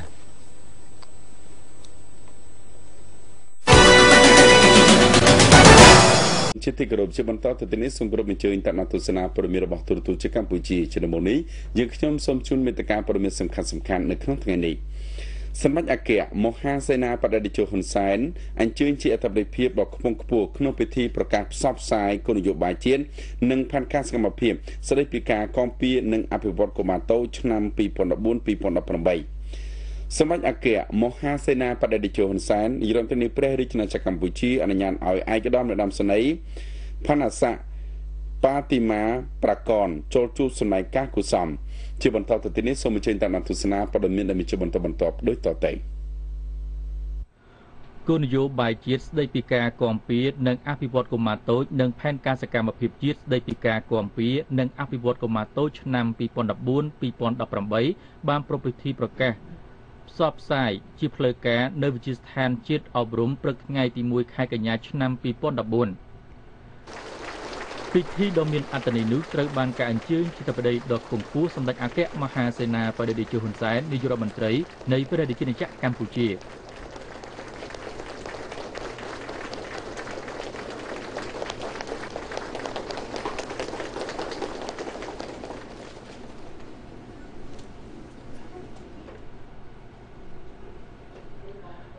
ឯកឧត្តមហុងជុនរុនរដ្ឋមន្ត្រីក្រសួងអប់រំយុវជននិងកីឡានិងជាប្រធានគណៈកម្មាធិការជាតិគាំពារនិងអភិវឌ្ឍកុមារតូចមានប្រសាសន៍ថាចាប់តាំងពីត្រូវបានបង្កើតឡើងគណៈកម្មាធិការជាតិគាំពារនិងអភិវឌ្ឍកុមារតូចបានបំពេញនៅភារកិច្ចនានានិងសម្រេចបាននៅសមិទ្ធផលសំខាន់ៗដោយបានអនុម័តលើបទបញ្ជាផ្ទៃក្នុងរបស់ខ្លួនដើម្បីធានានៅយន្តការនិងនីតិវិធីក្នុងការបំពេញការងារបានបង្កើតគណៈកម្មាធិការសម្របសម្រួលបច្ចេកទេសកុមារតូចតាមវិស័យស្របតាមការចំអល់បង្ហាញរបស់គោលនយោបាយជាតិស្តីពីការគាំពារនិងអភិវឌ្ឍកុមារតូចនិងបានរៀបចំនៅផែនការសកម្មភាពជាតិស្តីពីការគាំពារនិងអភិវឌ្ឍកុមារតូចឆ្នាំ 2014-2018 ដើម្បីជាត្រីវិស័យក្នុងការគាំពារនិងអភិវឌ្ឍកុមារតូចឲ្យបានជោគជ័យនិងប្រកបដោយប្រសិទ្ធភាពខ្ពស់បំផុតអាដាមរដ្ឋមន្ត្រីមានប្រសាសន៍បន្តថាការគាំពារនិងអភិវឌ្ឍកុមារតូចបានដើរតួនាទីយ៉ាងសំខាន់ក្នុងការផ្ដល់នូវមូលដ្ឋានគ្រឹះដ៏រឹងមាំនិងមិនអាចខ្វះបានក្នុងការអភិវឌ្ឍធនធានមនុស្សដោយផ្ដើមចេញពីការគ្រប់គ្រងការអនុវត្តតាមបែបពហុវិស័យបញ្ចូលគ្នាក្នុងន័យនេះដើម្បីឲ្យកុមារតូចម្នាក់ក្លាយទៅជាពលរដ្ឋល្អក្នុងសង្គមទាមទារឲ្យមាននៅកិច្ចសហការគ្នាយ៉ាងជិតស្និទ្ធពីក្រសួងស្ថាប័ននិងគ្រប់ភាគីពាក់ព័ន្ធពលគឺទាំងរាជរដ្ឋាភិបាលទាំងដៃគូអភិវឌ្ឍរួមទាំងមេដាបេដានិងអាណាព្យាបាលថ្លែងសន្ទរកថាកន្លឹះនិងផ្ដល់អនុសាសន៍មួយចំនួនក្នុងពិធីប្រកាសផ្សព្វផ្សាយជាផ្លូវការនៅគោលនយោបាយជាតិនិងផែនការសកម្មភាពស្តីពីការគាំពារនិងអភិវឌ្ឍកុមារតូចឆ្នាំ 2014-2018 សម្ដេចអគ្គមហាសេនាបតីតេជោហ៊ុនសែនបានកោតសរសើរនិងវិតម្លៃខ្ពស់ចំពោះថ្នាក់ដឹកនាំនិងមន្ត្រីរាជការទាំងអស់នៃក្រសួងស្ថាប័នពាក់ព័ន្ធមន្ទីរជំនាញរាជធានីខេត្តអាជ្ញាធរដែនដីគ្រប់លំដាប់ថ្នាក់ដៃគូអភិវឌ្ឍនានាដែលបានសហការគ្នាយ៉ាងជិតស្និទ្ធនិងខិតខំប្រឹងប្រែងអស់ពីសមត្ថភាពក្នុងការរៀបចំគោលនយោបាយជាតិនិងផែនការសកម្មភាពជាតិស្តីពីការគាំពារនិងអភិវឌ្ឍកុមារតូចឆ្នាំ 2014-2018 នេះឲ្យកើតចេញជារូបរាងឡើងមានលក្ខណៈគ្រប់ជ្រុងជ្រោយនិងជាពិសេសអាចឆ្លើយតបបានទៅនឹងស្ថានភាពជាក់ស្ដែងនៅកម្ពុជាពិសេសការយកចិត្តទុកដាក់រួមគ្នាក្នុងកិច្ចគាំពារនិងអភិវឌ្ឍកុមារតូចនៅកម្ពុជាក្នុងគោលបំណងរួមចំណែកបន្ថែមទៅលើការជំរុញការអនុវត្តគោលនយោបាយជាតិស្តីពីការគាំពារនិងអភិវឌ្ឍកុមារតូចនិងផែនការសកម្មភាពជាតិស្តីពីការគាំពារនិងអភិវឌ្ឍកុមារតូចឆ្នាំ 2014-2018 ឲ្យកាន់តែសកម្មនិងមានប្រសិទ្ធភាពខ្ពស់សម្ដេចតេជោនាយករដ្ឋមន្ត្រីបានស្នើដល់គណៈកម្មាធិការជាតិគាំពារនិងអភិវឌ្ឍកុមារតូចនិងក្រសួងស្ថាប័នពាក់ព័ន្ធផ្ដោតអាទិភាពលើកិច្ចការមួយចំនួនរួមមានទី1ត្រូវយកចិត្តទុកដាក់ ជាប់ជាប្រចាំដល់កុមារតូចទាំងអស់ជាពិសេសកុមារតូចរងគ្រោះកុមារតូចងាយរងគ្រោះកុមារតូចជនជាតិភាគតិចនិងពិសេសបំផុតនោះគឺកុមារតូចពិការភាពតាមរយៈការបន្តពង្រឹងនិងពង្រីកយន្តការដែលមានស្រាប់ក្នុងការចិញ្ចឹមបីបាច់ថែរក្សាការផ្ដល់អាហារូបត្ថម្ភការថែទាំសុខភាពនិងការអប់រំព្រមទាំងធ្វើឲ្យសកម្មលើការងារទប់ស្កាត់ទម្រង់ធ្ងន់ធ្ងរនៃពលកម្មកុមារនិងធ្វើឲ្យកុមារបានរស់ដោយសុវត្ថិភាពមិនមានការប្រឈមទៅនឹងអំពើជួញដូរឬការរំលោភបំពាននានាទី2ការលើកកម្ពស់សេវាគាំពារនិងអភិវឌ្ឍកុមារតូចគ្រប់រូបភាពគោលគឺត្រូវគិតឲ្យបានច្រើនពីគុណភាពនិងចីរភាពនៃសកម្មភាពរបស់យើងទាំងអស់គ្នាទី3បន្តកិច្ចសហប្រតិបត្តិការក្នុងក្របខ័ណ្ឌគណៈកម្មាធិការជាតិគាំពារនិងអភិវឌ្ឍកុមារតូចជាមួយក្រសួងស្ថាប័នពាក់ព័ន្ធនិងដៃគូអភិវឌ្ឍនានានៅក្នុងស្មារតីគាំទ្របំពេញឲ្យគ្នាទៅវិញទៅមកដែលសកម្មភាពនោះគឺជារូបមន្តដ៏ស័ក្តិសិទ្ធិក្នុងការឈានទៅសម្រេចបាននៅជោគជ័យសម្រាប់ទាំងអស់គ្នានិងទី4ត្រូវរៀបចំបង្កើតកម្មវិធីតាមដានត្រួតពិនិត្យវិតម្លៃនិងយន្តការផ្ដល់របាយការណ៍មួយសមស្របដើម្បីធានាប្រសិទ្ធភាពក្នុងការអនុវត្តគោលនយោបាយជាតិនិងផែនការសកម្មភាពជាតិនិងដើម្បីបន្តការលម្អគោលនយោបាយកម្មវិធីនានាក្នុងគោលបំណងអនុវត្តសកម្មភាពនិងអន្តរាគមន៍ក្នុងវិស័យនោះឲ្យរត់តែមានប្រសិទ្ធភាពខ្ពស់ថែមទៀតជាមួយនឹងការថ្លែងនៅសន្ទរកថាកន្លឹះនោះដែរសម្ដេចតេជោនាយករដ្ឋមន្ត្រីមានប្រសាសន៍វិតម្លៃខ្ពស់និងកោតសរសើរផងដែរដល់ថ្នាក់ដឹកនាំនិងមន្ត្រីរាជការនៃក្រសួងអប់រំយុវជននិងកីឡាក៏ដូចជាស្ថាប័នពាក់ព័ន្ធដទៃទៀតនិងបានសុំនៅការយោគយល់ពីសំណាក់មេដាបេដាអាណាព្យាបាលសិស្សនិងក្មួយសិស្សានុសិស្សទាំងអស់តាក់ទងទៅនឹងការប្រឡងបាក់ឌុបដែលបានបញ្ចប់ទៅការពីពេលថ្មីកន្លងទៅដែលអត្រានៃការប្រឡងជាប់របស់សិស្សនៅឆ្នាំ2014នេះបានត្រឹមតែជាង 25% ដែលផ្ទុយទៅវិញជារៀងរាល់ឆ្នាំអត្រាសិស្សប្រឡងជាប់មានរហូតដល់ជាង 80% នោះសម្ដេចតេជោនាយករដ្ឋមន្ត្រីមានប្រសាសន៍បន្តថាកំណែទម្រង់បានចាប់ផ្ដើមហើយជាមួយនឹងកិច្ចការដ៏ល្អនិងមានភាពជឿជាក់ដែលដឹកនាំអនុវត្តនិងជាគំនិតផ្ដួចផ្ដើមរបស់ក្រសួងអប់រំយុវជននិងកីឡាសម្ដេចតេជោនាយករដ្ឋមន្ត្រីមានប្រសាសន៍បន្តថាឱកាសនៃការប្រឡងលើកទី2នឹងត្រូវធ្វើនៅថ្ងៃទី13ទី14ខែតុលាឆ្នាំ2014តាមរយៈនេះសម្ដេចបានស្នើដល់សិស្សានុសិស្សដែលប្រឡងមិនជាប់សូមបន្តប្រឹងប្រែងក្នុងការរៀនសូត្រពីនេះរហូតដល់ពេលប្រឡងសម្ដេចតេជោមានប្រសាសន៍សង្កត់ធ្ងន់ថាប្រសិនបើសិស្សានុសិស្សខិតខំរៀនសូត្រពីពេលនេះទៅពិសេសការចូលរួមពីមេដាបេដាសិស្សការប្រឡងលើកទី2ក្មួយសិស្សានុសិស្សដែលប្រឡងធ្លាក់នៅលើកទី1ពិតជាមានឱកាសក្នុងការប្រឡងជាប់ជាថ្មីឡើងវិញសម្ដេចតេជោមានប្រសាសន៍សង្កត់ធ្ងន់ថាបញ្ហានេះយើងត្រូវតែខិតខំប្រឹងប្រែងពីថ្នាក់ក្រោមឡើងទៅនិងត្រូវតែខិតខំទាំងអស់គ្នាទាំងសង្គមនិងគ្រួសារទើបវិស័យអប់រំរបស់យើងទទួលបាននៅទីផ្សារការងារនិងការប្រកួតប្រជែងខ្ពស់ជាមួយនឹងប្រទេសក្នុងតំបន់និងក្រៅតំបន់សម្ដេចតេជោមានប្រសាសន៍បន្តថាយើងនឹងបន្តការធ្វើបែបនេះតទៅទៀតដើម្បីឲ្យធនធានមនុស្សរបស់យើងគឺចាក់ចេញពីសាលាអាចរកទីផ្សារការងារបានទាំងនៅក្នុងប្រទេសនិងក្រៅប្រទេសសម្ដេចតេជោមានប្រសាសន៍សង្កត់ធ្ងន់ថាដំណោះស្រាយរបស់យើងគឺមានតែកិច្ចខិតខំប្រឹងប្រែងគ្មានការបន្ធូរបន្ថយមិនមានការសោកប៉ាន់ដោយគ្រូបង្រៀនឬអ្នកធ្វើកំណែនិងក្រសួងអប់រំយុវជននិងកីឡានោះទេសម្ដេចតេជោបន្តថាបើមិនធ្វើដូច្នេះយើងមិនអាចរកឃើញធនធានមនុស្សដែលពូកែបាននោះទេ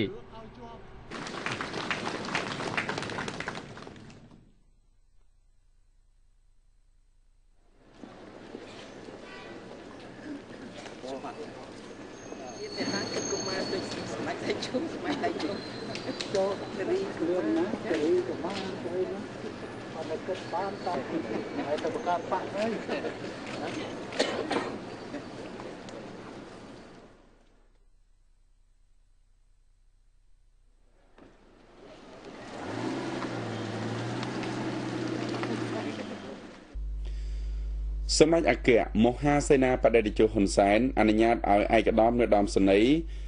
ឋានស័ក្តិប៉ាទីម៉ាប្រកនចូលជួបសម្ដែងការគួសមក្នុងជំនួបសម្ដែងការគួសមសម្ដេចអគ្គមហាសេនាបតីតេជោហ៊ុនសែននាយករដ្ឋមន្ត្រីនៃព្រះរាជកម្ពុជាដែលធ្វើឡើងនៅវិមានសន្តិភាពទីស្តីការនាយករដ្ឋមន្ត្រីរសៀលថ្ងៃទី1ខែកញ្ញាអាដាមនាយឧត្តមសេនីយ៍ឋានស័ក្តិប៉ាទីម៉ាប្រកន អនុប្រធានក្រុមប្រឹក្សាសន្តិសុខស្ដាប់ធ្នាប់ថៃមានប្រសាសន៍ថាគណៈប្រតិភូដែលអាយដាមនាំមកជួបសម្ដេចតេជោនៅពេលនេះគឺមានសមាជិកភាពរួមគ្នាទាំងទាហាននិងស៊ីវិលក្នុងនោះរួមទាំងមន្ត្រីក្រសួងការប្រទេសថៃដែលពីមុនមិនធ្លាប់មានអាយដាមនាយឧត្តមសេនីយ៍មានប្រសាសន៍បន្តថាគោលដៅនៃការអញ្ជើញមកកាន់ប្រទេសកម្ពុជានៅពេលនេះគឺតំណាងឲ្យអាយដាមប្រយុទ្ធច័ន្ទអូចាដើម្បីសម្ដែងនៅអំណរគុណជូនចំពោះសម្ដេចតេជោនាយករដ្ឋមន្ត្រីដែលបានយល់អំពីកត្តាសំខាន់នៃទំនាក់ទំនងល្អនិងការអភិវឌ្ឍសម្រាប់ប្រទេសទាំងពីរក្នុងចំនួនពិភាក្សាគ្នានោះដែរអាដាមនាយឧត្តមសេនីយ៍ក៏បានថ្លែងអំណរគុណជូនចំពោះសម្ដេចតេជោនាយករដ្ឋមន្ត្រីចំពោះឆន្ទៈនិងស្មារតីនៃកិច្ចសហប្រតិបត្តិការនៅក្នុងក្របខ័ណ្ឌអាស៊ាន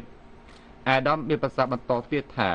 ប្រតិភូតមូលត្រៀមខ្លួនជានិច្ចដើម្បីធ្វើការជាមួយនឹងភាគីកម្ពុជាដើម្បីពង្រឹងនិងពង្រីកកិច្ចសហប្រតិបត្តិការនៃប្រទេសទាំងពីរឲ្យកាន់តែរឹងមាំថែមទៀតសម្ដេចតេជោហ៊ុនសែនមានប្រសាសន៍ថាកម្ពុជាយល់ដឹងនិងគោរពនៅការបដិញ្ញាចិត្តនិងសេចក្តីសម្រេចចិត្តរបស់ប្រជាជនថៃសម្ដេចតេជោបន្តថាគ្មាននរណាម្នាក់ស្គាល់ថៃជាប្រជាជនថៃនោះទេហើយសភាពការថៃគ្មាននរណាម្នាក់អាចដោះស្រាយក្រៅតែពីប្រជាជនថៃនោះទេក្នុងកិច្ចសន្ទនាគ្នានេះដែរសម្ដេចតេជោហ៊ុនសែនមានប្រសាសន៍ថ្លែងអំណរគុណជូនចំពោះភាគីថៃដែលបានផ្ដល់ឱកាសឲ្យពលករកម្ពុជាដែលបានរស់នៅក្នុងប្រទេសថៃមិនស្របច្បាប់ឲ្យក្លាយទៅជាពលករស្របច្បាប់នោះសោតគឺបម្រើផលប្រយោជន៍រួមនិងបំពេញគ្នាទៅវិញទៅមកនៅក្នុងវិស័យសេដ្ឋកិច្ចសម្ដេចតេជោនាយករដ្ឋមន្ត្រីមានប្រសាសន៍សង្កត់ធ្ងន់ថានោះគឺជាប្រធានបទមួយដែលគួរតែយកមកសិក្សាស្វែងយល់អំពីការបំពេញឲ្យគ្នាទៅវិញទៅមកក្នុងវិស័យសេដ្ឋកិច្ចក្នុងកិច្ចសន្ទនាគ្នាដែរសម្ដេចតេជោហ៊ុនសែនបានផ្ដល់អនុសាសន៍ដែរថា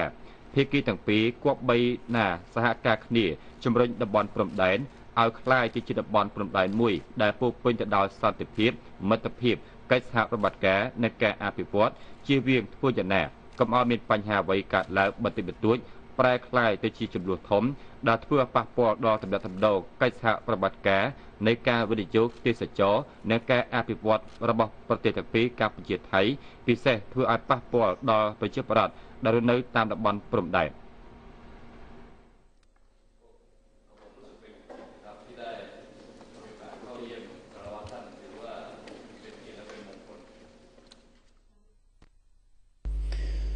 ឯកឧត្តមងុនញ៉ាល់អនុប្រធានទី2រដ្ឋសភារួមដំណើរដោយឯកឧត្តមលោកជំទាវជាសមាជិករដ្ឋសភានិងរាជរដ្ឋាភិបាលបានអញ្ជើញចូលសរសើរសុខទុក្ខនិងនាំយកអំណោយសង្គ្រោះបន្ទាន់របស់រដ្ឋសភាជាតិទៅចែកជូនដល់ប្រជាពលរដ្ឋរងគ្រោះដោយទឹកចំនួន480គ្រួសារមកពីស្រុកកំពង់ស្វាយស្រុកស្ទូងស្រុកប្រាសាទបាឡាំងនិងស្រុកស្ទឹងសែនខេត្តកំពង់ធំតាមរបាយការណ៍របស់ឯកឧត្តមអ៊ុតសំអនអភិបាលខេត្តកំពង់ធំ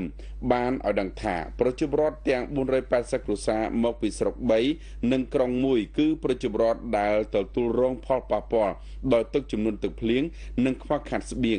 ឯកឧត្តមអភិបាលខេត្តកំពង់ធំបានឲ្យដឹងទៀតថាកន្លងទៅនេះខេត្តកំពង់ធំបានទទួលរងគ្រោះនៅគ្រោះធម្មជាតិខ្យល់ព្យុះទឹកចំនួនចាប់ពីថ្ងៃទី25ខែកក្កដាឆ្នាំ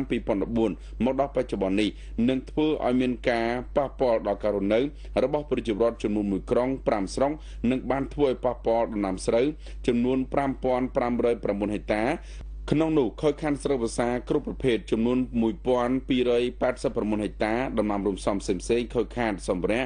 មានផ្ទះប៉ះពាល់ដោយខ្យល់កន្ត្រាក់ចំនួន32ខ្នងខូចខាតហិកតារាជសម្ព័ន្ធមានផ្លូវលំជនបទប្រវែង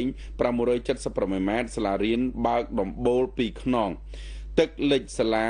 ចំនួន14កន្លែងទឹកលិចទីធ្លាវត្ត1កន្លែងនិងមនុស្សស្លាប់ដោយលង់ទឹកចំនួន5នាក់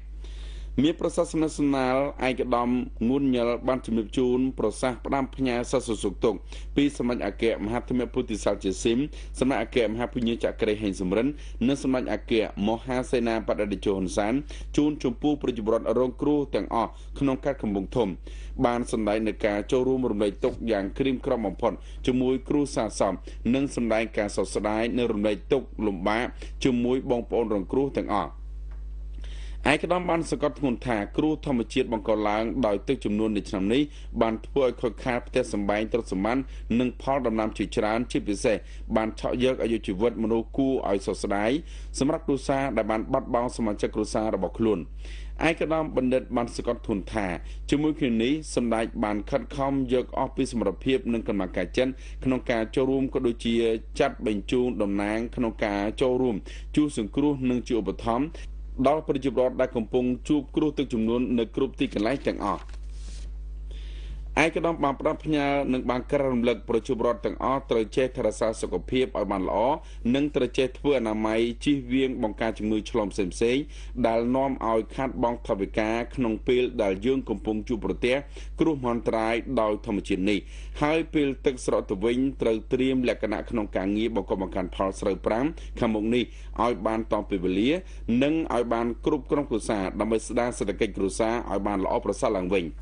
នៅក្នុងកាណាដាឯកឧត្តមងុនញ៉លបាននាំយកអំណោយរបស់រដ្ឋសភាចែកជូនប្រជាពលរដ្ឋទាំង480គ្រួសារដែលក្នុងមួយគ្រួសារទទួលបានអង្ករ25គីឡូក្រាម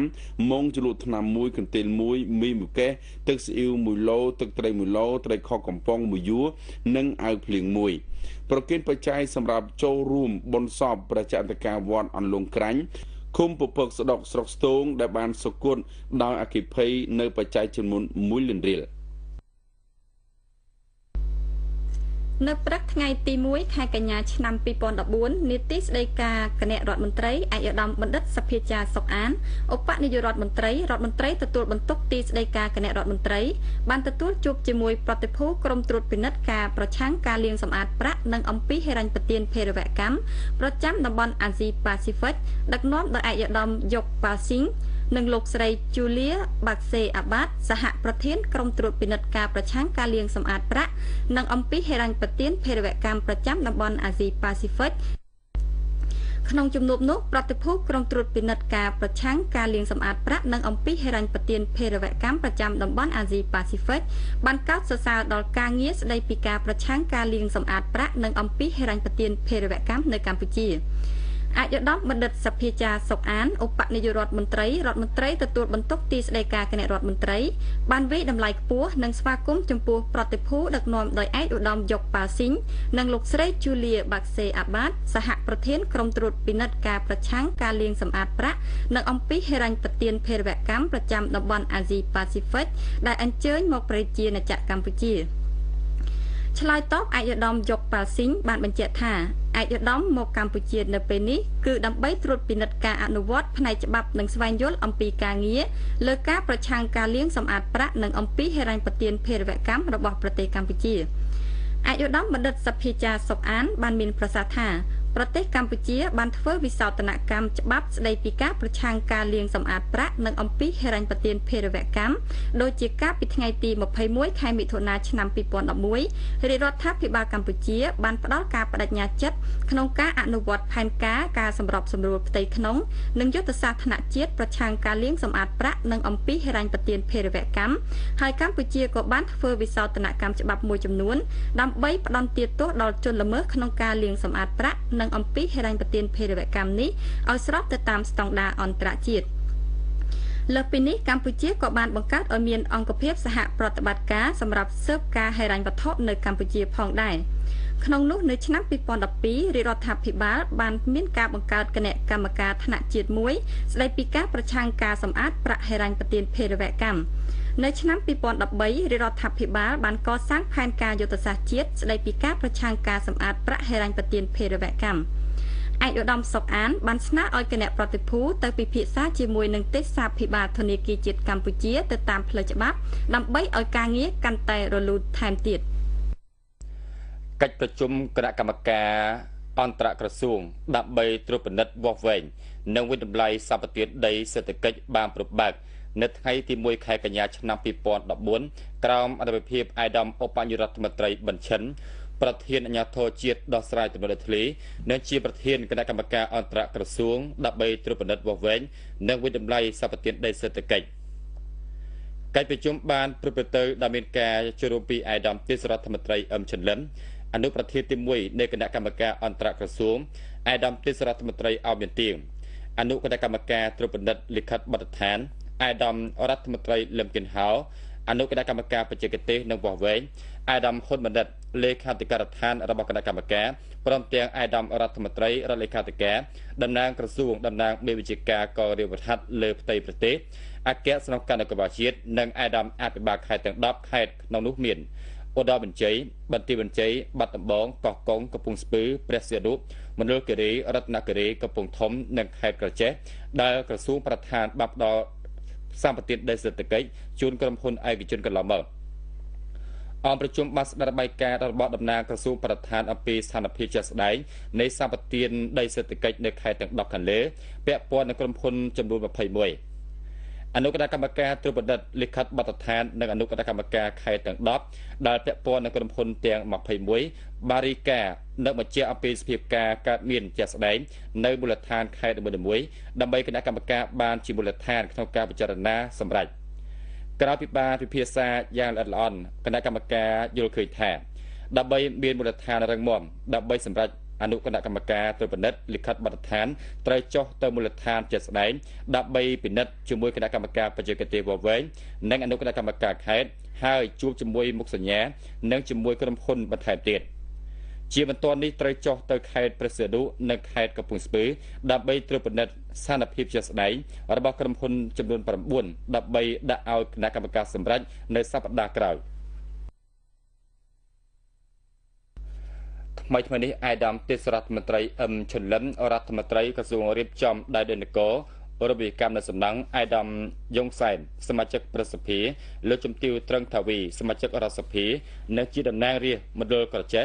អភិបាលខេត្តក្រចេះប្រធានគណៈកម្មការដោះស្រាយទំនាស់ថ្នាក់ជាតិរួមនឹងមន្ត្រីជំនាញបានអញ្ជើញចុះប្រកាសពីលទ្ធផលនៃដំណោះស្រាយបញ្ហាដីធ្លីរបស់ប្រជាប្រដ្ឋ329គ្រួសារដែលបានដាក់សំណើសុំឲ្យមានដំណោះស្រាយនាពេលកន្លងមកដោយបន្ទល់ពីនេះក្រសួងបានសម្រាប់ផ្ដល់បានកម្មសិទ្ធិដីធ្លីចំនួន391ក្បាលដីស្មើនឹង1562ហិកតា 75 អាជូនប្រជាប្រដ្ឋចំនួន329គ្រួសារនៅភូមិថ្ពងនិងភូមិក្រងឃុំស្នួលស្រុកស្នួលខេត្តក្រចេះអាយដាមទេសរដ្ឋមន្ត្រីអឹមឈុនលឹមមានប្រសាសន៍ដឹងថាការជួបគ្នានៅពេលនេះគឺដើម្បីជម្រាបជូនប្រជាប្រដ្ឋទាំង329គ្រួសារអំពីលទ្ធផលនៃដំណោះស្រាយរបស់ប្រជាប្រដ្ឋដែលបានដាក់លិខិតស្នើសុំដោះស្រាយបញ្ហាដីធ្លីនាពេលកន្លងមកយោងតាមសំណើនោះអាយដាមទេសរដ្ឋមន្ត្រីរួមនឹងមន្ត្រីជំនាញទាំងអស់បានយកចិត្តទុកដាក់ដោះស្រាយធ្វើយ៉ាងណាឲ្យទទួលបានលទ្ធផលជាវិជ្ជមានជូនដល់ប្រជាប្រដ្ឋនៅភូមិថ្ពងនិងភូមិក្រងឃុំស្នួលស្រុកស្នួលដែលបានចាត់ក្រុមជំនាញចម្រុះចុះពិនិត្យលើស្ថានភាពជាក់ស្ដែងដែលផ្អែកតាមសំណពររបស់ប្រជាប្រដ្ឋហើយបានពិនិត្យឃើញថាអ្វីដែលជាសំណពរនោះគឺមានភាពសមស្របនិងអាចដោះស្រាយជូនបានអាយដាមទេសរដ្ឋមន្ត្រីអឹមចិនលឹមបានលើកឡើងទៀតថាដោយយោងតាមសំណើរបស់ប្រជាប្រដ្ឋ329គ្រួសារសូមជួយអន្តរាគមន៍ផ្ដល់បានកម្មសិទ្ធិដីធ្លីចំនួន391ក្បាលដីមានទំហំ1562ហិកតា 75 អានៅភូមិថ្ពងនិងភូមិក្រងឃុំស្នួលស្រុកស្នួលខេត្តក្រចេះដែលក្រុមយុវជនស្ម័គ្រចិត្តនិងមន្ត្រីក្រុមការងារបច្ចេកទេសបានវាស់វែងនិងចេញសាលាក្បាត់កន្លងមករបាយការណ៍បូសរុបលទ្ធផលនៃការបិទផ្សាយជាសាធារណៈនៅឯកសារនៃការវិនិច្ឆ័យចុះថ្ងៃទី31ខែធ្នូឆ្នាំ2013របស់គណៈកម្មការរដ្ឋបាលនិងយោលិខិតលេខ164សចនចុះថ្ងៃទី2ខែកុម្ភៈឆ្នាំ2008របស់ទីស្តីការគណៈរដ្ឋមន្ត្រីនិងក្រោយពីក្រុមការងារចម្រុះក្រសួងបានចុះប្រមូលព័ត៌មានបន្ថែមនិងបានចុះពិនិត្យទីតាំងជាក់ស្ដែងកាលពីថ្ងៃទី26និងទី27ខែសីហាឆ្នាំ2014ក្រសួងរៀបចំដែននគររវិការសំណង់បានសម្រេចផ្ដល់បានកម្មសិទ្ធិលើដីចំនួន391ក្បាលដីមានទំហំ1562ហិកតា 75 អាជូនប្រជាប្រដ្ឋ329គ្រួសារនៅភូមិថ្ពងនិងភូមិក្រងអនុលោមទៅតាមបញ្ជីឈ្មោះនិងប្លង់ស្រយោដីដែលបានធ្វើការបិទផ្សាយសាធារណៈរួចកាលពីថ្ងៃទី4ខែមិថុនាឆ្នាំ2013ដល់ថ្ងៃទី3ខែកក្កដាឆ្នាំ2013នៅក្នុងសេចក្តីសម្រេចនោះក្រសួងក៏បានស្នើឲ្យប្រជាប្រដ្ឋដែលមានការពាក់ព័ន្ធនៅក្បាលដីខាងលើទៅទទួលយកបានកម្មសិទ្ធិដីរបស់ខ្លួននៅសាលាខេត្តក្រចេះនៅថ្ងៃពុធទី3ខែកញ្ញាឆ្នាំ2014ចាប់ពីម៉ោង9ព្រឹកតទៅចំពោះអ្នកដែលខកខានមិនបានទៅទទួលយកបានកម្មសិទ្ធិតាមពេលកំណត់នោះទេអាចទៅទទួលយកនៅបន្ទីរៀបចំដែននគររវិការសំណង់នៅស្រយោដីខេត្តក្រចេះរៀបរយម៉ោងធ្វើការ ឯកឧត្តមចោមប្រសិទ្ធទេសរដ្ឋមន្ត្រីក្រសួងឧស្សាហកម្មនិងសិប្បកម្មបានអនុញ្ញាតឲ្យលោកគីយ៉ូតាកាដូហូប្រធានអង្គការពាណិជ្ជកម្មក្រៅស្រុកជប៉ុនប្រចាំនៅកម្ពុជាចុះជួបសម្ដែងការគូសំនិងជម្រាបលាក្នុងឱកាសដែលលោកបានបញ្ចប់បេសកកម្មនៅកម្ពុជាឯកឧត្តមទេសរដ្ឋមន្ត្រីចោមប្រសិទ្ធបានវិយតម្លៃខ្ពស់ចំពោះសកម្មភាពការងាររបស់អង្គការពាណិជ្ជកម្មក្រៅស្រុកជប៉ុនដែលបានដើរតួនាទីយ៉ាងសំខាន់ក្នុងការទាក់ទាញក្រុមហ៊ុនវិនិយោគជាច្រើនពីប្រទេសជប៉ុនមកបណ្ដាក់ទុននៅកម្ពុជាម្យ៉ាងទៀតអង្គការពាណិជ្ជកម្មក្រៅស្រុកជប៉ុនក៏បានដើរតួនាទីជាស្ពានសម្រាប់តភ្ជាប់ទំនាក់ទំនងពាណិជ្ជកម្មរវាងកម្ពុជានិងជប៉ុនក្នុងខណៈដែលប្រទេសជប៉ុនបានផ្ដល់ភាពអនុគ្រោះពាណិជ្ជកម្មដល់កម្ពុជាឯកឧត្តមទេសរដ្ឋមន្ត្រីចោមប្រសិទ្ធក៏បានថ្លែងអំណរគុណដល់អង្គការពាណិជ្ជកម្មក្រៅស្រុកជប៉ុនដែលកន្លងមកបានរៀបចំអង្គសិក្ខាសាលាក៏ដូចជាវេទិកាជាច្រើននៅទីក្រុងផ្សេងៗគ្នានៃប្រទេសជប៉ុនដែលបានផ្ដល់ឱកាសឲ្យឯកឧត្តមផ្ទាល់បានធ្វើបទឧទ្ទេសនាមបង្ហាញពីសក្តានុពលនិងលក្ខណៈអំណោយផលនៃប្រទេសកម្ពុជាជូនវិនិយោគិននិងធុរជននៃប្រទេសជប៉ុនឲ្យមានការចាប់អារម្មណ៍មកបណ្ដាក់ទុននៅកម្ពុជាជាបន្តបន្ទាប់ជាកិច្ចឆ្លើយតបលោកគីយ៉ូតាកាដូហូក៏បានថ្លែងអំណរគុណចំពោះឯកឧត្តមទេសរដ្ឋមន្ត្រីចោមប្រសិទ្ធដែលបានគាំទ្រនិងមានកិច្ចសហការដ៏ល្អជាមួយអង្គការពាណិជ្ជកម្មក្រៅស្រុកជប៉ុនធ្វើឲ្យអង្គការសម្រេចបានជោគជ័យក្នុងបេសកកម្មការងាររបស់ខ្លួនជាពិសេសគឺការជួយទាក់ទាញក្រុមហ៊ុនជប៉ុនជាច្រើនមកស្វែងយល់និងវិនិយោគនៅកម្ពុជាដែលមានប្រមាណជាង700ក្រុមហ៊ុនចាប់តាំងពីឆ្នាំ2010ដល់ឆ្នាំ2014នេះក្នុងឱកាសនេះលោកកូណូម៉ាសាស៊ីដែលជាប្រធានអង្គការពាណិជ្ជកម្មក្រៅស្រុកជប៉ុនថ្មីដែលត្រូវបន្តបេសកកម្មការងារនៅកម្ពុជាបានសម្ដែងនៅទឹកចិត្តសប្បាយរីករាយចំពោះការបំពេញអាណត្តិបេសកកម្មនៅកម្ពុជាហើយនឹងខិតខំបន្តនិងជំរុញទំនាក់ទំនងដ៏ល្អរវាងកម្ពុជាជប៉ុនជាពិសេសលើវិស័យពាណិជ្ជកម្មនិងវិនិយោគ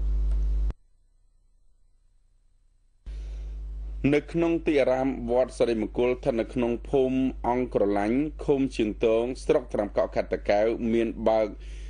វេទិកាសាធារណៈស្ដីពីគោលនយោបាយភូមិឃុំមានសុវត្ថិភាពក្រោមអធិបតេយ្យភាពឯកឧត្តមបណ្ឌិតច័ន្ទសរុនទេសរដ្ឋមន្ត្រីទទួលបន្ទុកបេសកកម្មពិសេសនិងជាអនុប្រធានក្រុមការងារថ្នាក់ជាតិចុះជួយមូលដ្ឋានខេត្តតាកែវនៅមានការចូលរួមពីប្រជាពលរដ្ឋវត្តសិរិមង្គលមន្ត្រីជំនាញដែលមានការពាក់ព័ន្ធនិងប្រជាពលរដ្ឋប្រមាណ450នាក់អង្គវិទ្យាក៏បានលើកឡើងនៅសំណុំពរមួយចំនួនរួមមានតម្លៃអគ្គិសនីមិនមានតម្លៃស្មើភាពគ្នាក្រុមហ៊ុនម៉ៅការដាក់បង្គោលភ្លើងអគ្គិសនី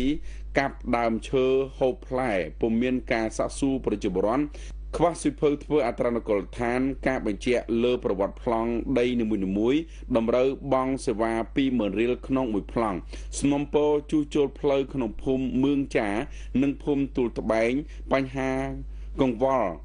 អស់ស្រូវពូជដោយមានសន្តិភាពរាស្ងួតអំពើហិង្សាក្នុងគ្រួសារនិងការប្រើប្រាស់គ្រឿងញៀនមានភាពអនាធិបតេយ្យក្នុងការដឹកខ្សាច់ក្នុងភូមិត្រពាំងពោឯកឧត្តមច័ន្ទសរុនមានប្រសាសន៍សង្កត់ធ្ងន់ថាសកម្មភាពភូមិឃុំមានសុវត្ថិភាពត្រូវលោបឲ្យបាននូវកត្តាអវិជ្ជមានរួមមានគ្មានសកម្មភាពលួចប្លន់គ្មានសកម្មភាពជួញដូរនិងការប្រើប្រាស់គ្រឿងញៀន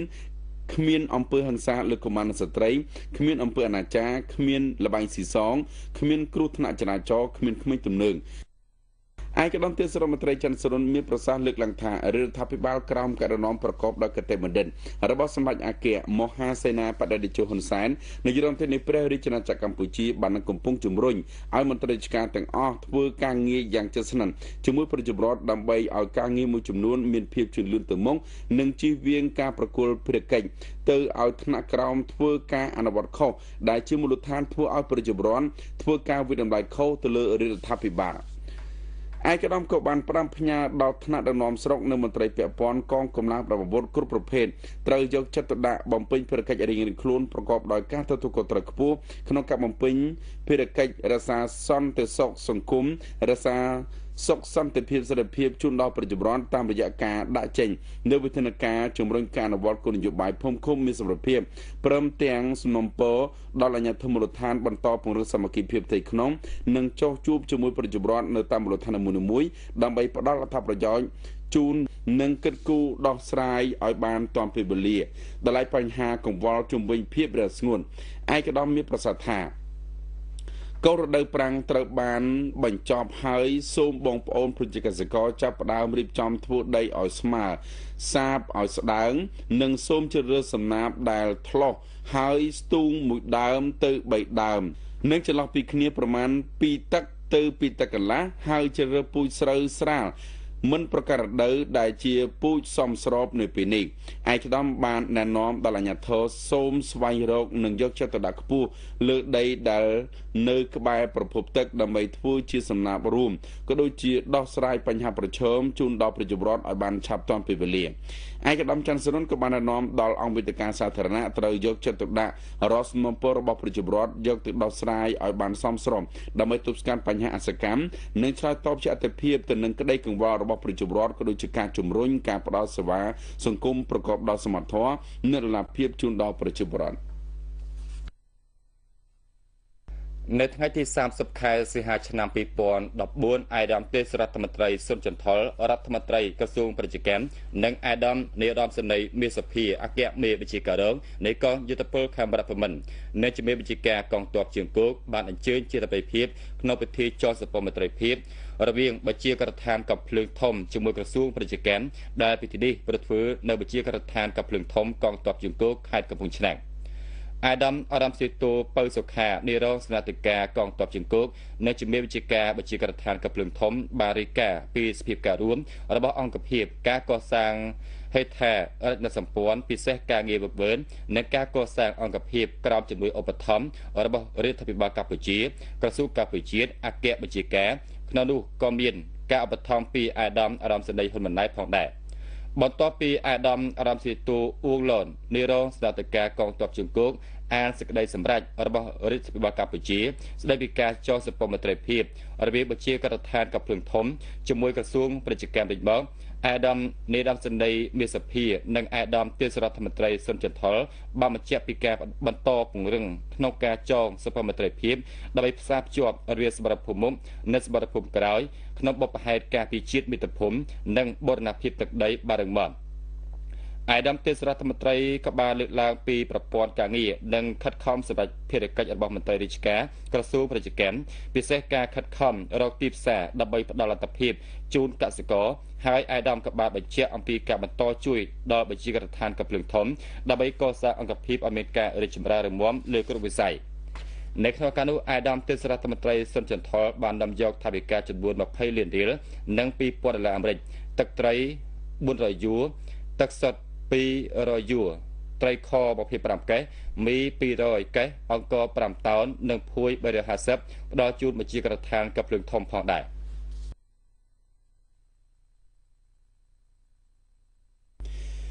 ឯកឧត្តមខេបកញ្ញរិទ្ធរដ្ឋមន្ត្រីក្រសួងព័ត៌មាននៅព្រឹកថ្ងៃទី1ខែកញ្ញាឆ្នាំ2014បានទទួលជួបលោកស្រីអានម៉ារីប្រធានក្រុមសវនកម្មវិទ្យុអូស្ត្រាលី ABC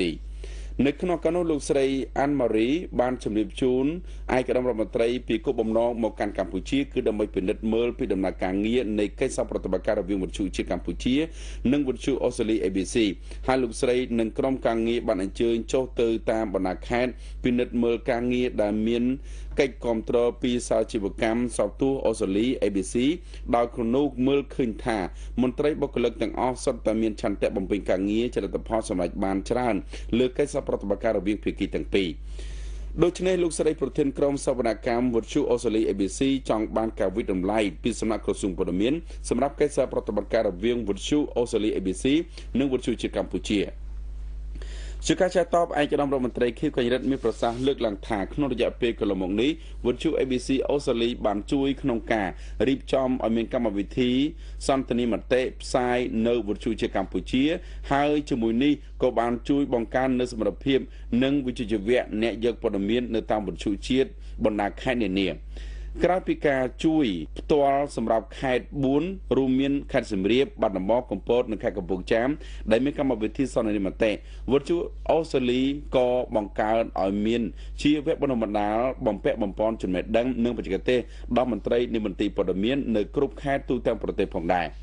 ជាជំហានទៅមុខទៀតឯកឧត្តមរដ្ឋមន្ត្រីចង់ឲ្យសាជីវកម្មសោតទោះរបស់អូស្ត្រាលីជួយបង្កើនសមត្ថភាពជាសហគ្រិនសម្រាប់វិទ្យុជាតិតាមបណ្ដាខេត្តដើម្បីទៅអនាគតនៅពេលដែលការគ្រប់គ្រងពីអូស្ត្រាលីបានបញ្ចប់ទៅដំណើរការងាររបស់វិទ្យុទាំងនោះអាចដំណើរការទៅដោយល្អដដែលទន្ទឹមនេះឯកឧត្តមស្នើឲ្យមានការរៀបចំចុងក្រងជាសិភៅនៅរដ្ឋកម្មវិធីសន្និមតិដើម្បីជាការទុកសម្រាប់ធ្វើការសិក្សាស្រាវជ្រាវសម្រាប់ទុកជាម៉ែត្រវាស់នៅពេលអនាគតថាតើអ្វីដែលបានដោះស្រាយរួចរាល់និងអ្វីដែលមិនទាន់បានដោះស្រាយហើយគូបញ្ជាក់ថាកម្មវិធីសន្និមតិដែលកំពុងផ្សាយនៅតាមបណ្ដាវិទ្យុជាតិខេត្តចំនួន4គឺមានគោលបំណងដើម្បីឲ្យមានការចូលរួមពីប្រជាជនក្នុងសហគមន៍ក្នុងការពិភាក្សានិងបង្កើនចំណេះដឹងលើបញ្ហានានាដែលពាក់ព័ន្ធនឹងការអភិវឌ្ឍរបស់ខេត្តហើយគឺជាវេទិកាជួលមន្ត្រីរាជរដ្ឋាភិបាលសង្គមស៊ីវិលអាជីវករនិងប្រជាពលរដ្ឋដើម្បីពិភាក្សានិងផ្លាស់ប្តូរយោបល់លើបញ្ហាទាំងឡាយដែលទាក់ទងទៅនឹងការរស់នៅប្រចាំថ្ងៃរបស់ប្រជាពលរដ្ឋ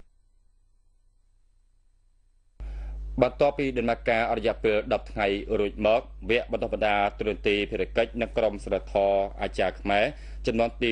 19បានប្រតិបត្តិក្រោមអធិបតេយ្យអាដាមមិនខិនរដ្ឋមន្ត្រីក្រសួងធម្មការនិងសាសនាបន្ទាប់ពីលោកអទេសអាចារ្យបានធ្វើរបាយការណ៍បូរសរុបវគ្គរួចមកអាដាមមិនខិនបានថ្លែងអំណរព្រះគុណនិងអរគុណចំពោះព្រះអទេសអាចារ្យនិងលោកអទេសអាចារ្យទាំង29អង្គនាក់ដែលបានបញ្ចេញអស់នៅចំណេះដឹងដែលមានផ្ដល់ដល់សិក្ខាកាមជាអាចារ្យអាចារ្យនីទាំង222រូបដែលបានអញ្ជើញមកពីរាជធានីខេត្តទាំង25អាយដាមរដ្ឋមន្ត្រីបន្តថាកម្ពុជាជាប្រទេសមួយដែលមានវប្បធម៌សាសនានិងទំនៀមទម្លាប់ប្រពៃណីដ៏សម្បូរបែបមិនចាញ់ប្រទេសនានាលើសកលលោកឡើយលើពីនេះទៀតប្រជាប្រដ្ឋខ្មែរជាជនជាតិមួយមានវ័យចំណាស់យូរលង់មកហើយនៅក្នុងតំបន់ហេតុនេះទើបយើងសង្កេតឃើញរាល់សកម្មភាពទាំងឡាយក្នុងទំនៀមទម្លាប់ខ្មែរតែមានបែបបទជាច្រើនដែលបង្កប់ដោយអត្ថន័យយ៉ាងជ្រាលជ្រៅចំពោះពិធីកម្មនីមួយៗច្រើនមានសិលវិធីអប់រំប្រកបដោយទស្សនវិជ្ជាធ្វើឲ្យមនុស្សមានការគិតប្រកបដោយបញ្ញាដូច្នេះរាល់ពិធីបុណ្យតាមបែបព្រះពុទ្ធសាសនាក្តីតាមបែបទំនៀមទម្លាប់ក្តីចាំបាច់ទាមទារឲ្យមានអ្នកចេះដឹងជួយដឹកនាំដល់សាធារណជនឲ្យបានត្រឹមត្រូវសូមបញ្ជាក់ថាវគ្គចំណុចទី19នេះព្រះទេសអាចារ្យនិងលោកទេសអាចារ្យបានលើកយកបញ្ហាធំៗជាច្រើនមកបញ្ចូលបោះស្រាយធ្វើឲ្យអាចារ្យនីបានយល់កាន់តែច្បាស់នៅពិធីកម្មនីមួយៗបូកបន្ថែមឲ្យលោកអាចារ្យនីត្រូវចេះធ្វើខ្លួនឲ្យល្អទាំងកាយវាចានិងចិត្តមុននឹងប្រដៅគេអាចារ្យត្រូវធ្វើខ្លួនឲ្យបានល្អជាមុនសិន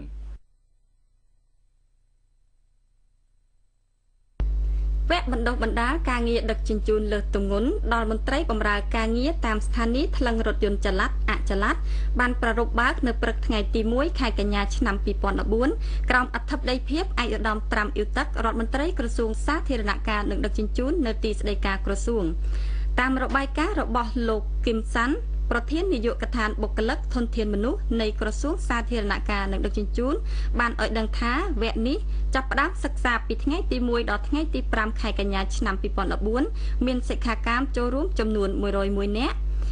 ក្នុងនោះវគ្គបណ្ដុះបណ្ដាលមានមុខវិជ្ជាសម្រាប់ធ្វើបទបង្ហាញរួមមានទី1វិធានលិខិតបទដ្ឋានគតិយុត្តស្ដីពីការដឹកជញ្ជូនលើសទម្ងន់ទី2គោលការណ៍គោលនយោបាយយុទ្ធសាស្ត្រវិធីសាស្ត្រនីតិវិធីនិងវិធានការដើម្បីពង្រឹងប្រសិទ្ធភាពនិងការអនុវត្តប្រកបដោយជោគជ័យទី3ច្បាប់ផ្លូវថ្នល់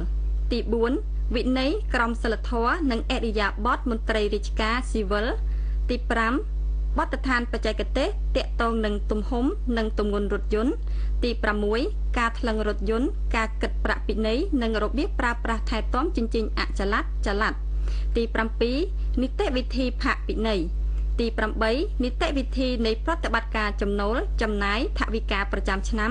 និងទី9ច្បាប់ប្រឆាំងអំពើពុករលួយឯកឧត្តមរដ្ឋមន្ត្រីត្រាំអ៊ីទឹកមានប្រសាសន៍ថាការរៀបចំវគ្គសិក្សានេះគឺជាតម្រូវការដ៏ចាំបាច់សម្រាប់បណ្ដុះបណ្ដាលដល់មន្ត្រីបម្រើការងារផ្នែកជញ្ជីងឲ្យមានការយល់ដឹងកាន់តែទូលំទូលាយអំពីច្បាប់លិខិតបទដ្ឋានគតិយុត្តនានាគោលការណ៍វិធីសាស្ត្រពាក់ព័ន្ធនឹងការថ្លឹងរថយន្តការដឹកជញ្ជូនលើសទម្ងន់រួមចំណែកក្នុងការទប់ស្កាត់ការដឹកជញ្ជូនលើសទម្ងន់ដែលបណ្ដាលឲ្យផ្លូវខូចសម្ដៅធានាបាននូវគុណភាពផ្លូវថ្នល់និងសម្រួលការដឹកជញ្ជូនរបស់ប្រជាពលរដ្ឋឲ្យកាន់តែមានភាពងាយស្រួល ឯកឧត្តមរដ្ឋមន្ត្រីមានប្រសាសន៍បន្តថាបញ្ហាដឹកជញ្ជូនលើសទម្ងន់នេះជាបញ្ហាមួយដ៏រសើបហើយដែលសពថ្ងៃនេះយើងមានការលំបាកក្នុងការអនុវត្តការងាររវាងភ្នាក់ងារដែលទទួលបន្ទុកលើការអនុវត្តច្បាប់និងអ្នកប្រព្រឹត្តបទល្មើសឯកឧត្តមរដ្ឋមន្ត្រីត្រាំអ៊ីវទឹកមានប្រសាសន៍បញ្ជាក់ថាការអនុវត្តការត្រួតពិនិត្យយានយន្តដឹកជញ្ជូនលើសទម្ងន់កម្រិតកំណត់កន្លងមករហូតដល់បច្ចុប្បន្នឃើញថាមានដំណើរការទៅមុខប្រកបដោយលទ្ធផលល្អបង្គួរប៉ុន្តែទន្ទឹមនឹងនេះលើការងារនេះវាក៏ជួបនៅការលំបាកនិងបញ្ហាប្រឈមច្រើនឯកឧត្តមរដ្ឋមន្ត្រីមានប្រសាសន៍បន្ថែមថាដើម្បីអនុវត្តការងារនេះឲ្យទទួលបានជោគជ័យចាប់ពីពេលនេះតទៅរដ្ឋមន្ត្រីដែលបម្រើការងារតាមស្ថានីយ៍ជញ្ជីងថ្លឹងរថយន្តចល័តអចល័តគឺត្រូវតែជាមន្ត្រីដែលបានឆ្លងកាត់វគ្គបណ្ដុះបណ្ដាលស្ដីពីការងារដឹកជញ្ជូនលើសទម្ងន់ទើបអាចជ្រើសរើសឲ្យចូលរួមធ្វើការនេះបានឯកឧត្តមក៏បានណែនាំដល់សិក្ខាកាមទាំងអស់នៅពេលត្រឡប់ទៅកាន់អង្គភាពរបស់ខ្លួនវិញត្រូវអនុវត្តការងារឲ្យបានចំទិសដៅនិងម៉ឺងម៉ាត់បំផុតតាមការកំណត់របស់រដ្ឋាភិបាលក៏ដូចជាក្រសួងហើយរាល់បញ្ហាដែលកើតមានឡើងដោយខុសនឹងច្បាប់គឺមន្ត្រីដែលប្រព្រឹត្តខុសត្រូវទទួលខុសចំពោះមុខច្បាប់ដោយក្រសួងមិនទទួលខុសត្រូវឡើយឯកឧត្តមនាយឧត្តមសេនីយ៍ម៉ឹងសំផនរដ្ឋលេខាធិការក្រសួងការពារជាតិនិងជាប្រធានក្រុមការងារថ្នាក់ជាតិចុះមូលដ្ឋានស្រុកចន្ទ្រាខេត្តស្វាយរៀងបានចុះជួបសំណេះសំណាលជាមួយក្រុមការងារថ្នាក់ជាតិចុះមូលដ្ឋានស្រុកចន្ទ្រាខេត្តស្វាយរៀងដើម្បីត្រួតពិនិត្យលទ្ធផលការងារនៃការអនុវត្តកម្មវិធីនយោបាយនិងយុទ្ធសាស្ត្រចតុក្រមដំណាក់ទី3របស់រាជរដ្ឋាភិបាលក្រោមការដឹកនាំរបស់សម្ដេចតេជោហ៊ុនសែនជានាយករដ្ឋមន្ត្រីលោកជាយាងអភិបាលស្រុកចន្ទ្រាបានជម្រាបជូនពីស្ថានភាពភូមិសាស្ត្រនៅក្នុងស្រុកចន្ទ្រាដែលស្រុកនេះចែកចេញជា6ឃុំមាន29ភូមិមានផ្ទៃដីស្របចំនួន 27,847 គីឡូម៉ែត្រការ៉េមានប្រជាពលរដ្ឋរស់នៅស្របចំនួន 29,325 នាក់ស្មើនឹង6,596 គ្រួសារនៅក្នុងរដូវវស្សាឆ្នាំ2014នេះលើការងារបង្កបង្កើនផលប្រជាពលរដ្ឋសម្រេចបាន 17,746 ហិកតានៃផែនការ 12,700 ហិកតាចំពោះការធ្វើស្រូវប្រេងទឹកនិងស្រូវប្រាំងឆ្នាំ2014អនុវត្តបាន64ហិកតា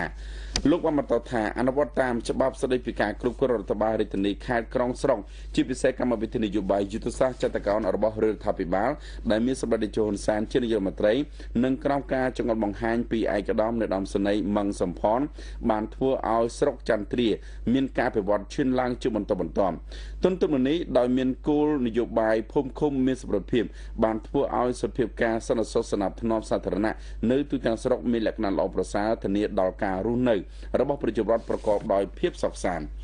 នៅក្នុងការនោះឯកឧត្តមសំផនក៏បានផ្ដល់ឱកាសដល់មេឃុំ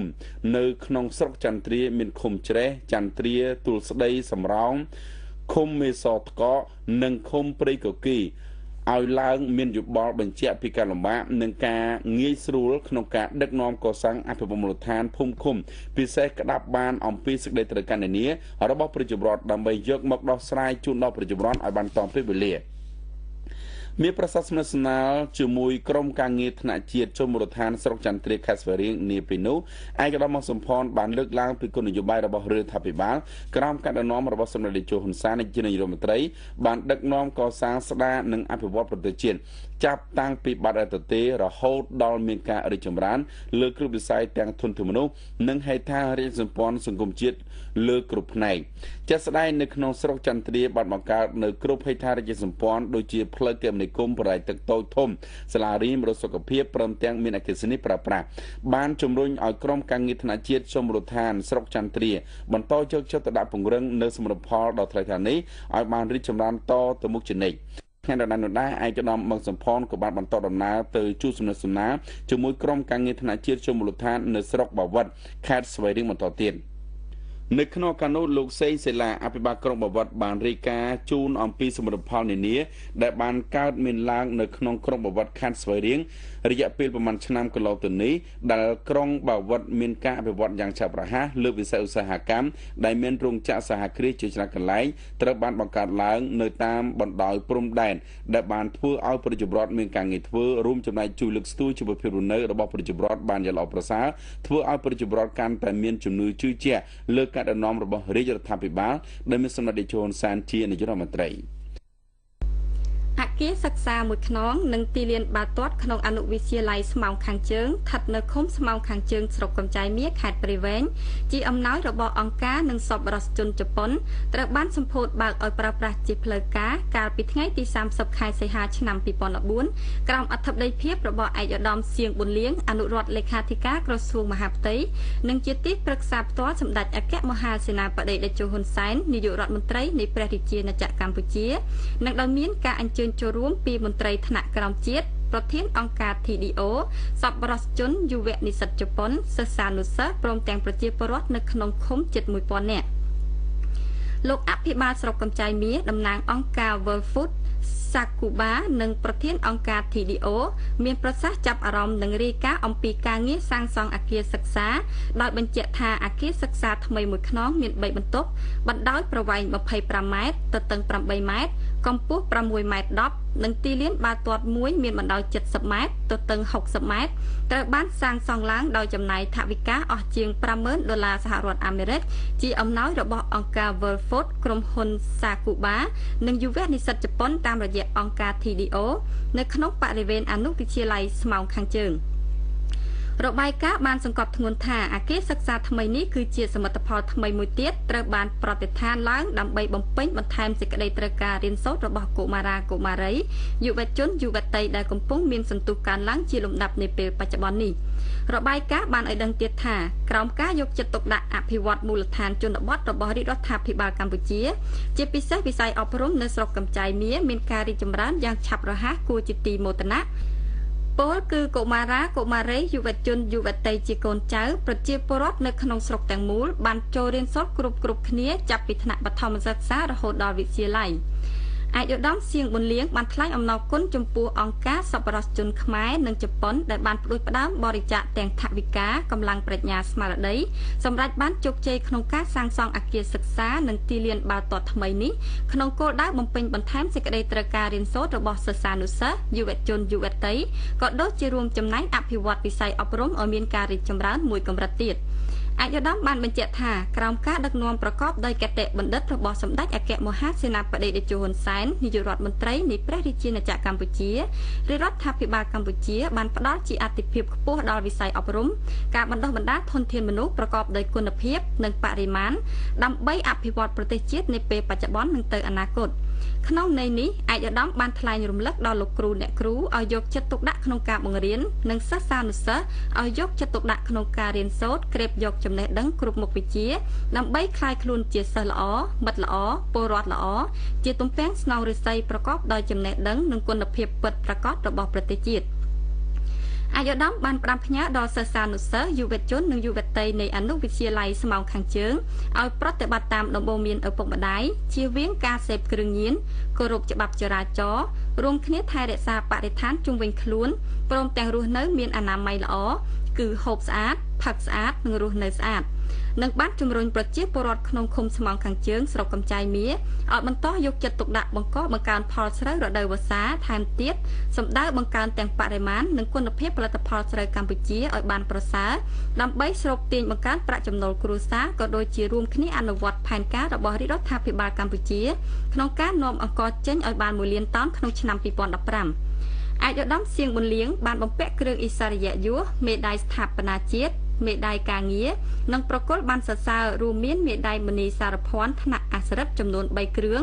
មេដាយមាសស្ថាបនាជាតិចំនួន2គ្រឿងមេដាយមាសការងារចំនួន11គ្រឿងមេដាយប្រាក់ការងារ2គ្រឿងនិងបានសរសើរចំនួន4ជូនតំណាងអង្គការនិងសប្បុរសជនជប៉ុនចំនួន2រូបសប្បុរសជនខ្មែរមន្ត្រីអាជ្ញាធរមូលដ្ឋានគ្រូបង្រៀននិងប្រជាពលរដ្ឋចំនួន20រូបដែលមានស្នាដៃឆ្នើមក្នុងការចូលរួមចំណែកកសាងអភិវឌ្ឍវិស័យអប់រំវប្បធម៌សាសនានិងហេដ្ឋារចនាសម្ព័ន្ធក្នុងមូលដ្ឋានស្រុកកំចាយមាសខេត្តព្រៃវែងនាពេលកន្លងទៅជាមួយគ្នានេះឯកឧត្តមនិងគណៈអធិបតីបាននាំយកអំណោយមួយចំនួនគិតជាទឹកប្រាក់សរុបជាង11លានរៀលចែកជូនសិលវ័នសិលវតី40នាក់ដែលម្នាក់ទទួលបានក្រណាត់សមួយដុំនិងថវិកា4000រៀលលោកគ្រូអ្នកគ្រូ40នាក់ម្នាក់ទទួលបាន20000រៀលយុវជនកាយរដ្ឋកម្ពុជាចំនួន20នាក់ម្នាក់ទទួលបានថវិកា10000រៀលសិស្សានុសិស្ស500នាក់ម្នាក់ទទួលបានសម្ភារៈសិក្សានិងថវិកាមួយចំនួននិងកម្លាំងនគរបាលប្រជាការពារចំនួន10នាក់ម្នាក់ទទួលបាន20000រៀល អាយឧត្តមសៀងប៊ុនលៀងលោកជំទាវហ៊ុនប៊ុនធឿននិងសពរដ្ឋជនបានអញ្ជើញកាត់ខ្សែបូសម្ពោធឲ្យប្រើប្រាស់នៅអគារសិក្សាថ្មី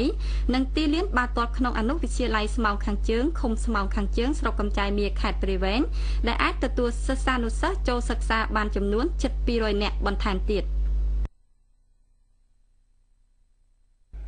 សិក្ខាសាលាពីគណៈយោបល់ថ្នាក់ជាតិស្ដីពីការសិក្សាគោលនយោបាយផលិតកម្មគោក្របីរៀបចំឡើងដោយក្រសួងកសិកម្មរុក្ខាប្រមាញ់នេសាទសហការជាមួយអង្គការស្បៀងនៃកសិកម្មនៃសហប្រជាជាតិហ្វាយដែលមានការអគាំទ្រពីមូលនិធិអន្តរជាតិសម្រាប់ការអភិវឌ្ឍកសិកម្ម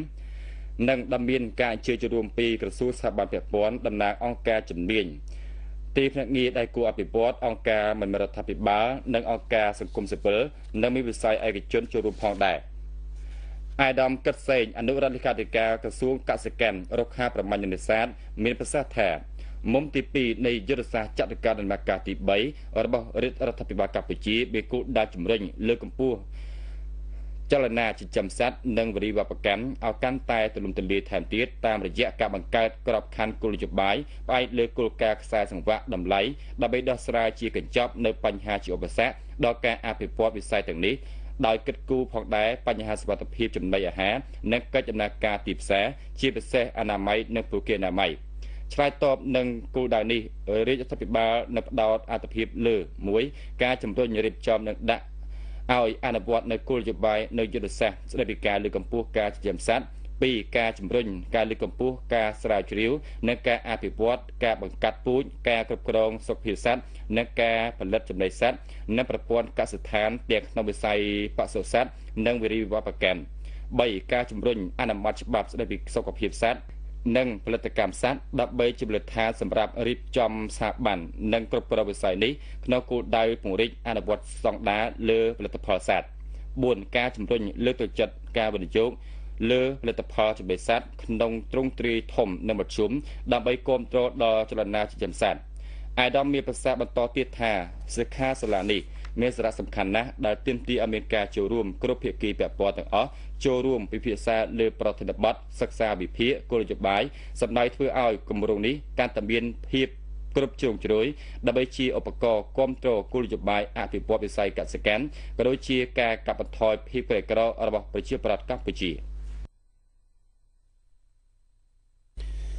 អគារបម្រើសេវាគ្រប់ប្រភេទរបស់មន្ទីរពេទ្យមិត្តភាពកម្ពុជាសូវៀតបន្ទាប់ពីបានធ្វើការជួសជុលរួចហើយត្រូវបានដាក់សម្ពោធឲ្យប្រើប្រាស់ឡើងវិញនៅព្រឹកថ្ងៃទី1ខែកញ្ញាឆ្នាំ2014លោកងីមេងប្រធានមន្ទីរពេទ្យមិត្តភាពកម្ពុជាសូវៀតមានប្រសាសន៍ថាអគារបម្រើសេវាគ្រប់ប្រភេទនេះត្រូវបានធ្វើការជួសជុលឡើងក្នុងរយៈពេល6ខែដោយចំណាយថវិកាប្រមាណជាង$50,000និងថវិកាទាំងនេះបានមកពីការបង់សេវារបស់អ្នកជំងឺចូលមកក្នុងមន្ទីរពេទ្យលោកប្រធានមន្ទីរពេទ្យបន្ថែមថាអគារនេះបម្រើសេវាព្យាបាលពិនិត្យជំងឺក្រពះជំងឺពោះវៀនជំងឺបេះដូងជំងឺតម្រងនោមនិងរោគស្ត្រីឯកឧត្តមស៊ីហួងអនុរដ្ឋលេខាធិការក្រសួងសុខាភិបាលមានប្រសាសន៍ថារដ្ឋាភិបាលដែលមានសម្ដេចអគ្គមហាសេនាបតីជហ៊ុនសែនជានាយករដ្ឋមន្ត្រីនៃព្រះរាជាណាចក្រកម្ពុជាបានដាក់ចេញនូវយុទ្ធសាស្ត្រចតុកម្មដំណាក់កាលទី3ក្នុងនោះវិស័យសុខាភិបាលជាវិស័យអាទិភាពមួយក្នុងចំណោមវិស័យអាទិភាពទាំងអស់ដែលផ្ដោតការយកចិត្តទុកដាក់និងធ្វើឲ្យកាន់តែប្រសើរឡើងនៅសុខភាពប្រជាជនដែលជាមូលដ្ឋានគន្លឹះមួយនៃការអភិវឌ្ឍធនធានមនុស្សនិងការអភិវឌ្ឍសង្គមសេដ្ឋកិច្ចតាមរយៈការផ្ដល់សេវាប្រកបដោយប្រសិទ្ធភាពគុណភាពសមត្ថភាពនិងមានជារភាពដល់ប្រជាពលរដ្ឋទូទៅពិសេសប្រជាពលរដ្ឋក្រីក្រងាយរងគ្រោះនិងប្រជាពលរដ្ឋនៅទីជនបទទន្ទឹមនេះរាជរដ្ឋាភិបាលបានកំពុងយកចិត្តទុកដាក់ចំពោះការអនុវត្តគោលនយោបាយសុខាភិបាលនិងការរៀបចំផែនការយុទ្ធសាស្ត្រក្នុងការលើកកម្ពស់សុខុមាលភាពរបស់ប្រជាពលរដ្ឋជាពិសេសស្ត្រីនិងកុមារឲ្យកាន់តែប្រសើរឡើងថែមទៀត